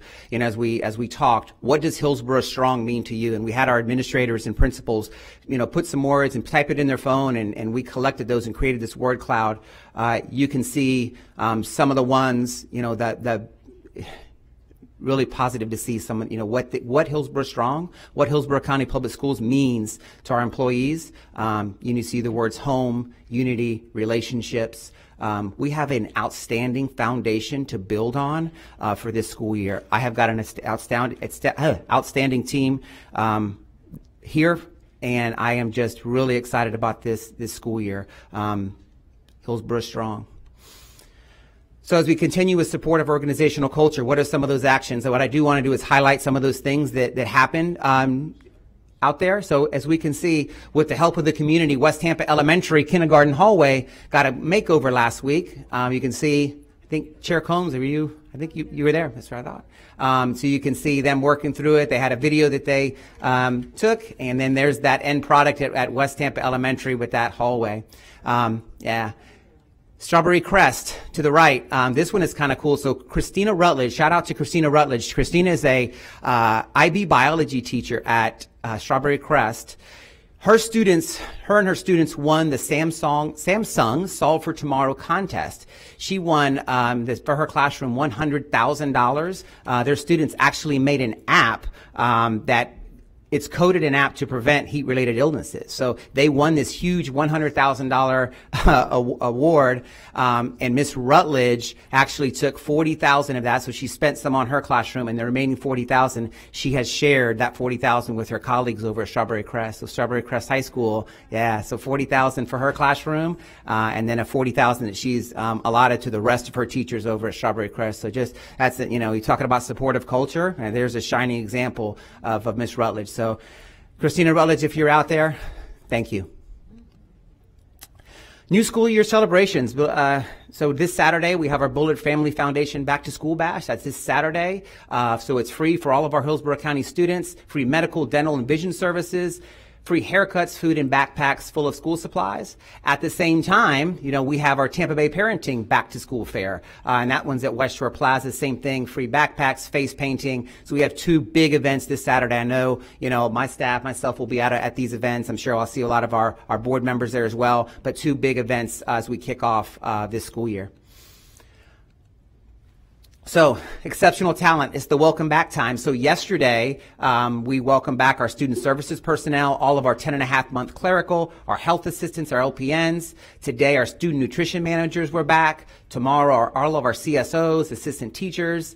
August the 1st, our bus drivers, bus attendants, student nutrition assistants, and production coordinators. And then August 2nd, that's the day we all circle, right? That is the day that our teachers come back. So that's that first day of pre-planning. So all our teachers and paraprofessionals start back on August the 2nd. This week, summer graduation. So we had our graduations in May. Now it's our summer graduation. So we want to recognize and celebrate all of our summer graduates for 2023. So we have 3 different venues. So at 8:30, it starts at Leonard High School. At noon, we have another one at Alonzo. And then finally at 3 p.m., our final summer graduation over at King High School. Thank you, but I did want to have one additional update, and I'm going to toss this update over to Owen Young, our Chief of Student, Family, and Community Support. We had our just meeting update. We had our just meeting this morning at 10 a.m. So Owen and Shay McCrae were there. So Owen, if you could provide us an update on that meeting that happened this morning. Thank you, sir. Thank you, Superintendent. This morning, Ms. McCrae and I had a wonderful opportunity to engage the community in a very deep, rich, robust discussion. One thing I shared yesterday was access and opportunity. And one thing that's very evident is that the community ability to have access to information and then the opportunity to dive deep into the discussion really spent a different feel of their understanding of the possibilities of what can be with JUST. We continuously share the idea of a silver lining. A decision has been made, but there's an opportunity. There's enough research and enough data for us to get this right. And I think the transparency, that was one of the buzzwords that was tossed around a lot today, and communication. And I think the time spent just bringing the community to ease and understanding that we are sharing, we're being as transparent with information and really giving them an opportunity to help decide what this can be. Seemed to bring a different spirit to the discussion today. As a matter of fact, Ms. McCrae and I wanted to be very intentional with another group who just wanted an opportunity to share their voice that's not a part of the task force. So following that meeting, we went to another meeting just to have discussions. And what I will share with you, there's a lot of new energy out there in our county. I look forward to the opportunity to really create a strategy and a plan for having them to be a part of the process. The task force, one of the major discussions is if there are some concerned citizens who've been consistent with wanting to be a part of it, how do we create an opportunity and space for them to participate in the process? So Ms. McCray and I had an opportunity to talk through some creative ways to create opportunity to be able to even respond to community folks who don't want to be in the task force but want to share their opinion and or maybe an idea. A lot of research was shared today around the possibilities of early childhood learning, and again, just sharing a plethora of information and really just taking time with them seemed to be the ingredient that I think the community is looking for in being able to move this process forward. There's some things that we probably should have done when you talk about best practices prior to the decision. Nonetheless, we're at a place where, the decision has been made. And again, there's an opportunity for us to get this right as we talk about reimagining just elementary. Thank you, Ms. Young. Okay. Thank you, board members. We will now move to, I think we have one or two employee inputs, and then we'll go employee input, and then we'll go to your board comments. We will now take employee input. Even though we hear public comment at the beginning of the meeting, it is sometimes difficult for employees of our district to attend meetings at 4 p.m. There are many ways for employees to make their voices heard, including through union representatives, emails, phone calls, one-on-one conversations, and public comment at the beginning of the meeting. The board wants to hear from you. With this section of our agenda, we're creating another avenue for employees to speak to the board. We're setting aside 30 minutes for employees of the district to speak to the board about any issues that are on your mind. This is not intended to be a discussion about specific agenda items on tonight's agenda, but rather an opportunity for you to speak to the board about any issues related to your job or the district. Each speaker will have 3 minutes. I think we just have one speaker. Thank you. Hi, Carissa Denica, Gaither High School. I want to start off with, this is probably the first year for quite a few years where I am excited to go back. I can't wait to get in my room, to start working in there, to work on different things that I've worked through this year. And I want to also really say that this was a large part, so I want to make sure that she gets her credit, her and her team. Dr. Gail Stewart put together a manipulative training and apparently got a grant to include a class set, 28 calculators, which by itself is around $300 for every teacher that went there, along with other ones. And then her team went ahead and took those manipulatives and gave specific lessons that you could do with those manipulatives. That took so much time and effort, and I appreciate it. And she and her team of resource teachers and coaches really need to be seen in there. With that, that also gives me hope to really see more of what we need in this district, which is more transparency, more communication, more ability to find out the little people like me who come say this is an issue, and the people that can make those changes are willing to listen and not just say, well, this is the way it's always been, and so that's the end of it. And I really have hope this year that this is going to continue on and be listened to, and because I know that I complain, like I get it, and I know I'm critical, but really what I want is I want the best for my students. I want the best for my teachers. I want the best for my personal kids, right? And that's what this is all about. And that's why I'm here so much, is because if you don't know about it, you can't do anything about it. So I really hope that with that, and then, of course, bargaining that is going on. We'll be back at the table on the 31st. I really hope that we continue keeping that open and transparent, and thinking about what's best, again, for the students and for the teachers, because in a world where we are losing teachers faster than we can get them, we need to be able to have security within our careers. So that's it. Thank you. I'm excited, and I hope to see you next time with more good news. I love that public comment. No, I'm just kidding. Thank you so much, and thank you for always coming and for advocating. Board members, we will now move on to board comments. Member Gray, we'll start with you. Thank you, Madam Chair. Superintendent Ayers, we did love your kickoff. It was fabulous and very well received. And also, Mr. Young, I am glad to hear that you gave an update of what's happening to JUST.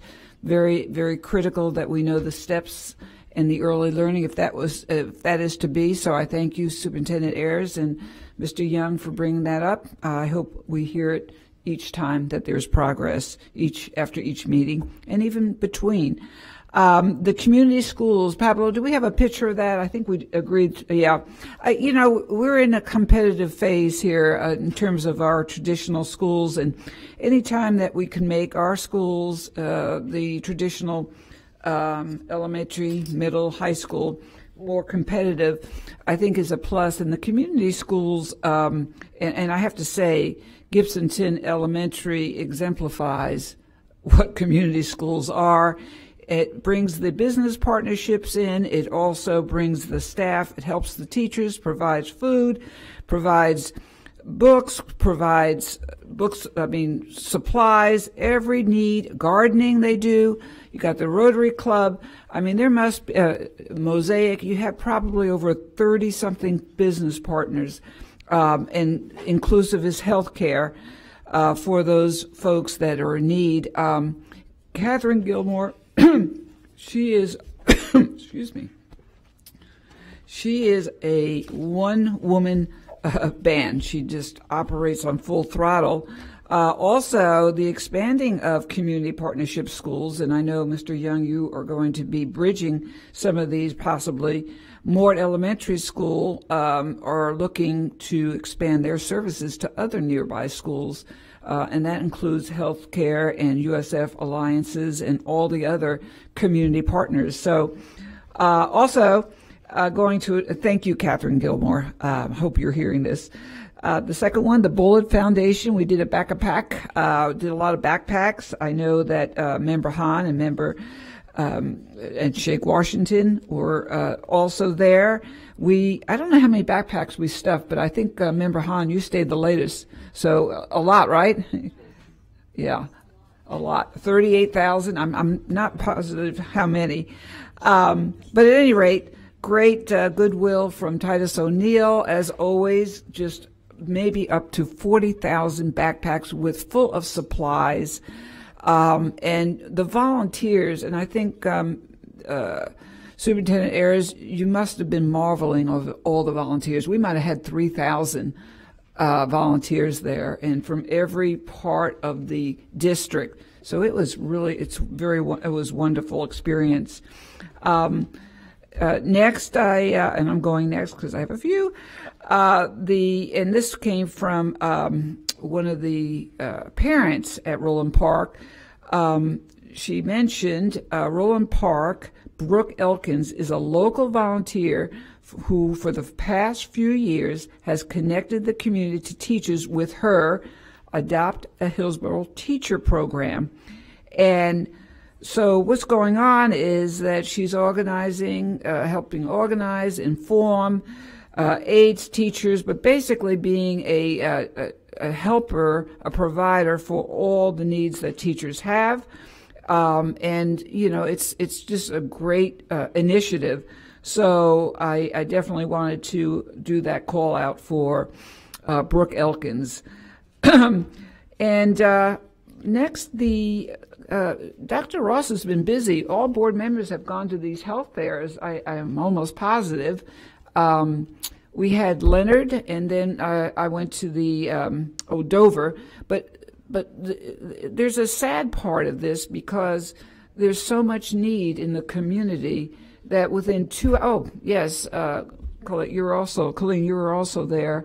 The need of the community, within 2 hours, we had over, I think, 250 families that went through health services and all the other services provided. And thank you, USF, interns, doctors, and U of T for being there also. Just real quick, our Human Trafficking Forum will cover how pornography leads to this huge connection with human trafficking, and that's going to be August 2nd at 11 a.m. Please reach myself on the email should you want to attend. And I think I'm out of time. Thank you. Thank you, Member Gray. Member Washington. Thank you, Madam Chair. I want to thank Mr. Young and Mrs. McRae and Superintendent Ayers for having that meeting over at Just, the committee meeting. You make me at ease a little bit. As we say in the military, we'll be at ease. So we got to continue doing what we are doing. And by the happy birthday, Mrs. Vaughn. Oh. I won't ask your age. We won't discriminate. We won't do that. But so we had a great time on July the 15th. It was hot. It was really hot out there. Member Gray and Member Horn and I, we packed those bags. 30,000 they had. But you stayed longer than me, so I had to leave. And on July the 22nd, I'm not going to take your thunder. I want to thank Dr. Horn. It was a great event at Lamb. We had so many people there, and it was really great.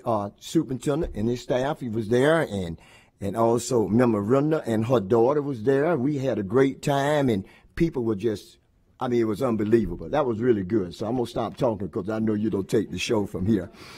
And then on July the 29th, we will have the pick up the backpack at Raymond James. Again, you'll have 30,000. Hopefully, we'll have that many kids out there to pick up the family packs. Moving on quickly here, this week past, we had the Kappa Alpha Psi fraternity in town, which had about 14,000 Kappas in town. And we brought in a lot of money to the community. It was an 86 conclave we said now, we don't say Tampa Bay, we say Kappa Bay. So we had we had all these great events in town, and we spent a lot of money, and therefore it built up the economy, which is what we need to do in Tampa. And moving along, as of now, we have the National Association of Buffalo Soldier Troops Motorcycle Club in town. And we have about 6,000 of them. So we are bringing in people into the Tampa Bay area that's going to be productive and help build the economy. And that's all I have. I think that's my last one.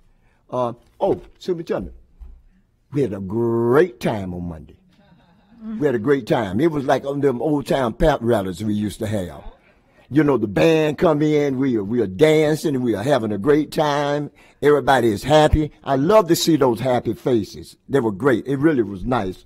Y'all missed it. It was fantastic. But you know what was greater, more than that? You know what you think was better than that? You said two words. Hillsborough what? Strong. Hillsborough strong. That's it. We all need to buy shirts to have Hillsborough strong on it. Right. We do it. We really should. But anyway, thank you, Sue, and we'll continue to do good. Thank you so much, and thank you, Madam Chair. Thank you, Member Washington. Member Hahn? Thank you, Member Combs. I'm going to talk fast because I have a lot of things. But one, I just want to go back to one of the something on the consent agenda. It was for Positive Coaching Alliance.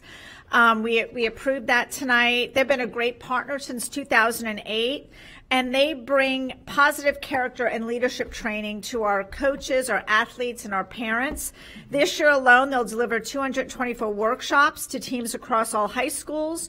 They will provide 52 middle school volleyball team workshops. And every coach in our district, paid and volunteer, will attend a 90-minute workshop before stepping onto the field.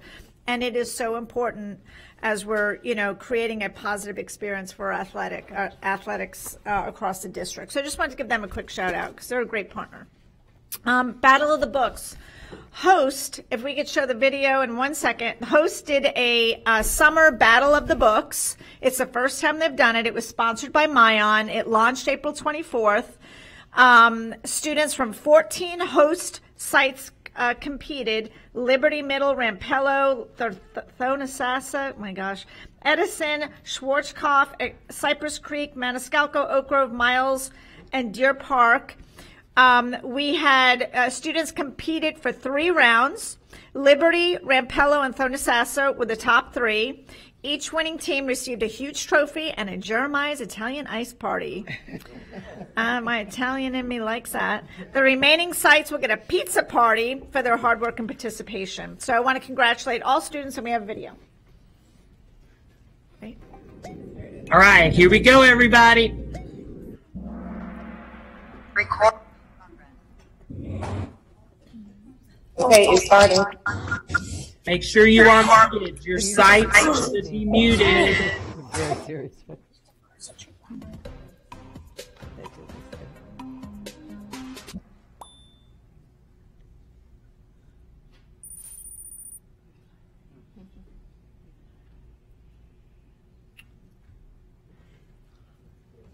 I want to share too that Mayan was a partner in this, and I want to share some stats from their reading over the summer while this is playing.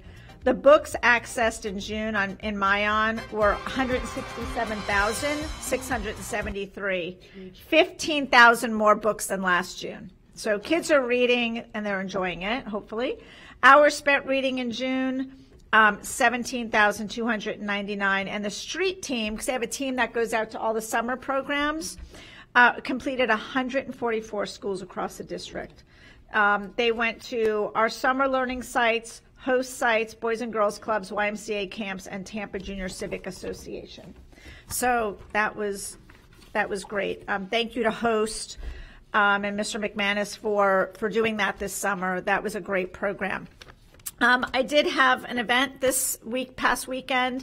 It was the pre-K and kindergarten summer bash. It was really to raise the profile of the importance of early childhood education and to encourage parents to register for 3, 4, 5, 6, 7-year-olds in our schools, and of course, a Head Start, PEEPS, all of them. And this is the video, and there's some we had 1,200 people register for this event.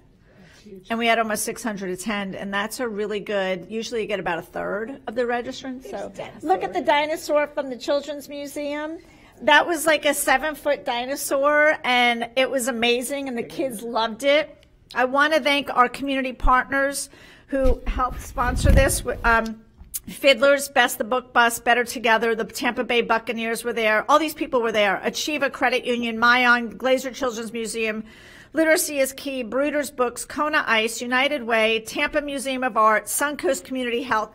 We gave out backpacks filled with school supplies, art supplies, parent information on how to support your young learner.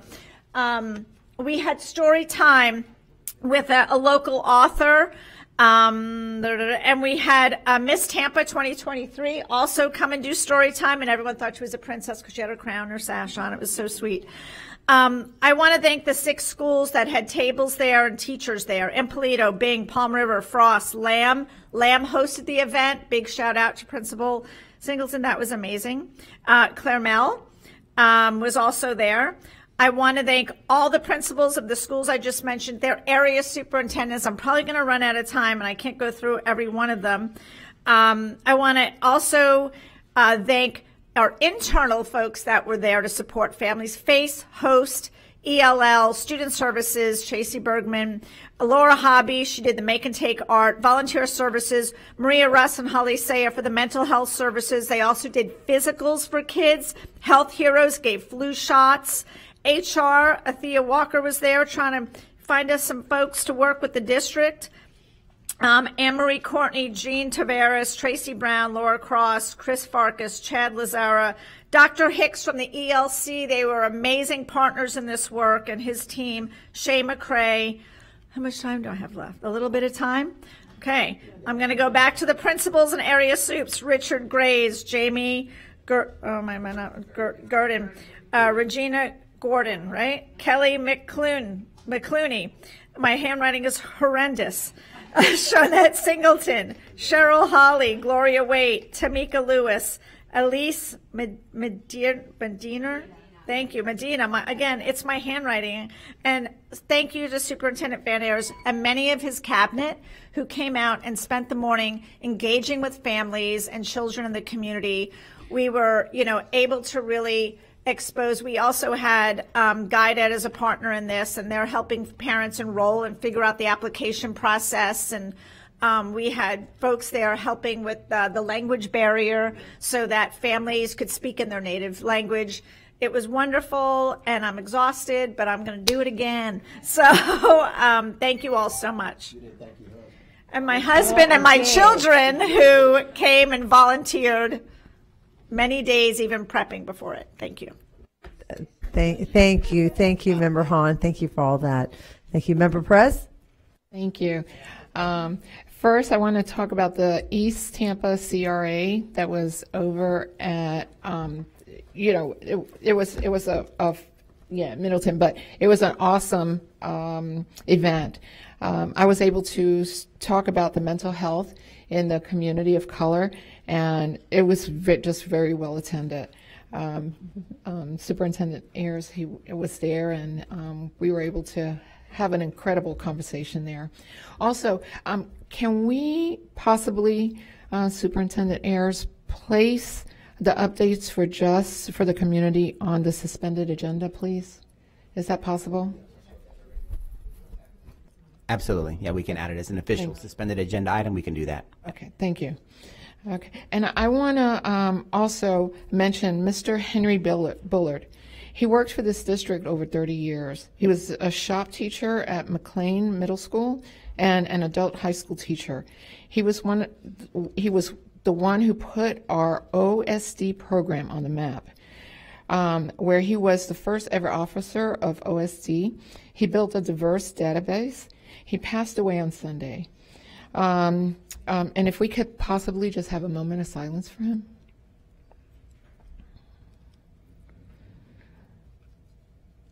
Thank you so much. He was actually in this district over 30 years. I also would like to address something. I need to address some comments coming out of Tallahassee that suggest that slaves actually benefited from being slaves. These comments are outrageous and hurtful. The institution of slavery was blight on our country, and to try to put a positive spin on it is just wrong.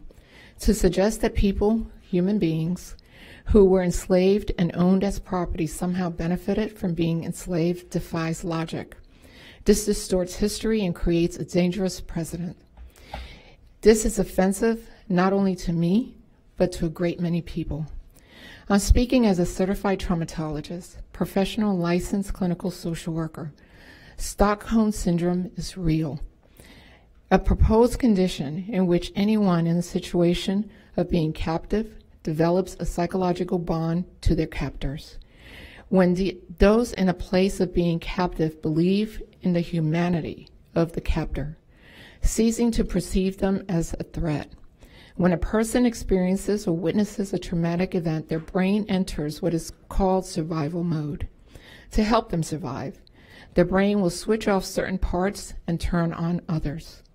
In survival mode, the brain shifts to focus to the present moment, creating an environment in which one consistently ready to respond quickly and without considering all possible outcomes. Example of those who have experienced hostage situations, domestic violence, human captivity, modern slavery such as human trafficking victims, male victims of modern slavery, kidnapped victims, as well as those who experience slavery. There is no good benefit that comes from being enslaved, having your wife and children sold in front of you. People only learned how to survive this trauma and build on the trauma as a result that forever changed their lives. So I would ask Tallahassee to reflect on the wrongness of this and reconsider. Thank you. Thank you, Member Perez. Member Vaughn. Thank you. Thank you, Member Perez, for sharing that. One of the things that I was going to say is actually we have a lot of discussion about competitive and keeping families in our district. And with some of the stuff that's been in the headlines of the direction, both from the Department of Ed and some of the legislation that's come out educationally, I've had both teachers and parents contact me who have concerns about either unenrolling their children in public education because they're concerned about the direction, or whether or not teachers can in good conscience teach some of the direction that the curriculum's coming out and what the penalty for that is going to be. So one of the things that I would ask, aside from a reconsideration as well, I agree with that. I mean, I can't even discuss the fact that we're trying to frame slavery as possibly being positive in any light, is access to information. I know that right now there's a lot of laws and legislation coming out, and there's a lot of rules being made by the Department of Education, and I know we have some workshops to talk about that, but families are making decisions right now, and teachers are deciding whether they want to continue their career right now, and they want answers to some of this. Like I said, I've had teachers say, "What happened if I don't teach that curriculum?" And so I know that it's rapidly happening, but being able to provide those answers to families who are making decisions and teachers who are considering whether they want to stay in this career could be helpful. So if we had a liaison for that, or some sort of FAOQ, or just something where, because I'm getting a lot of questions about that, I could direct and have some answers, that would be helpful. So I appreciate the conversation around that. Also, on a different note, I did want to highlight yesterday where we had the joint principals meeting. That was completely a different experience for me that I had not had in this district so far. Not sure if I was prepared for it at 6 o'clock, 7 o'clock in the morning on a Monday, but it was great. And, you know, since we've had a change of leadership, I really appreciate your focus on culture and climate. I think we all agree that's something that we've needed to focus on for a long time. And I think it's resonating through our staff and our community, and that it's a much positive change, and just the unity in your cabinet. And I think everyone's really excited about this upcoming year. So I want to say, you know, that's definitely been noticed, and I appreciate it. And to our teacher who spoke, you're not a little person, so please don't refer to yourself that way. Our teachers are our backbone, and we appreciate all the comment and support that you give us, and any input that you have, so that we can help make better decisions to support you. So it's about to be the start of the school year.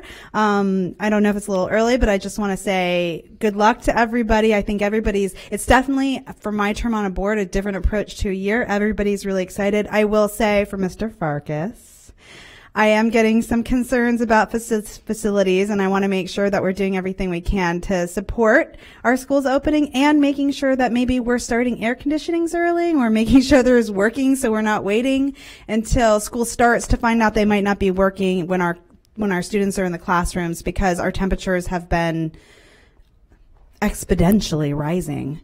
And so I want to make sure that it's that we're not waiting till they're in classrooms.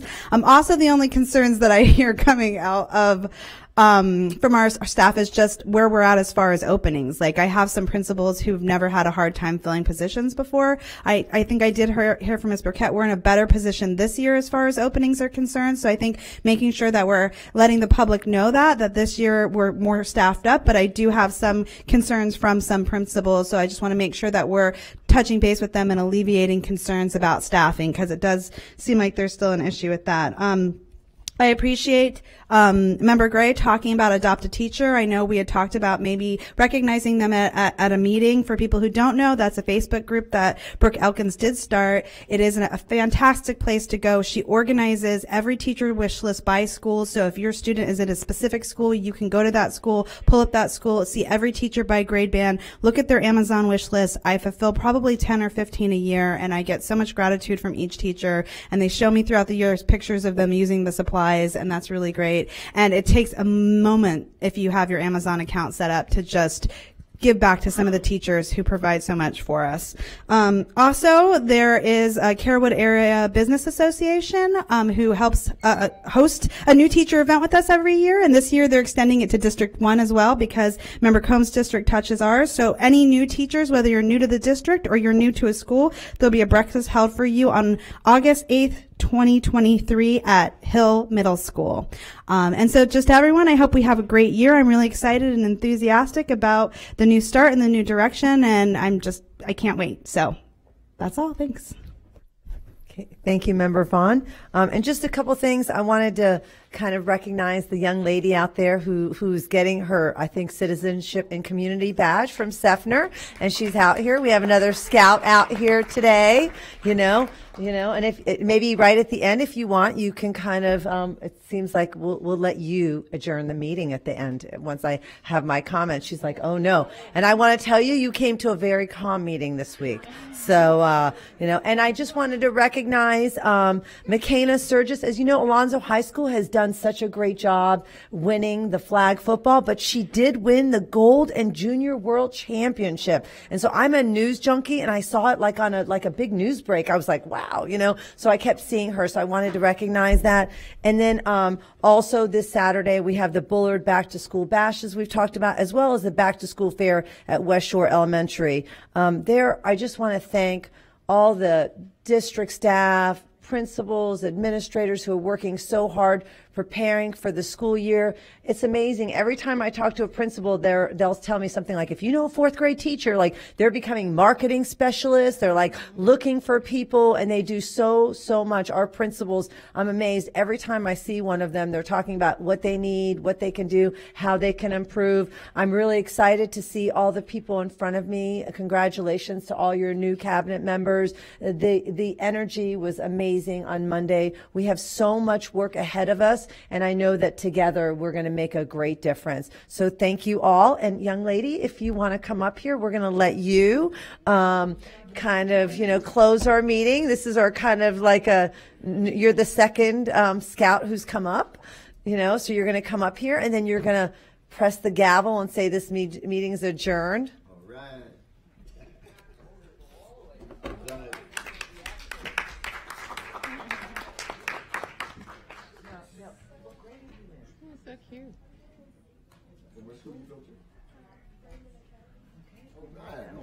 Okay, go ahead. And what you do, you can sit there, and then you just go like this, and you say this meeting is adjourned. Okay? Yeah. Okay, go ahead. Yeah, you ready? Somebody come to take a picture. Okay. Okay, you just press in, and then this meeting is adjourned. This meeting is adjourned. All right.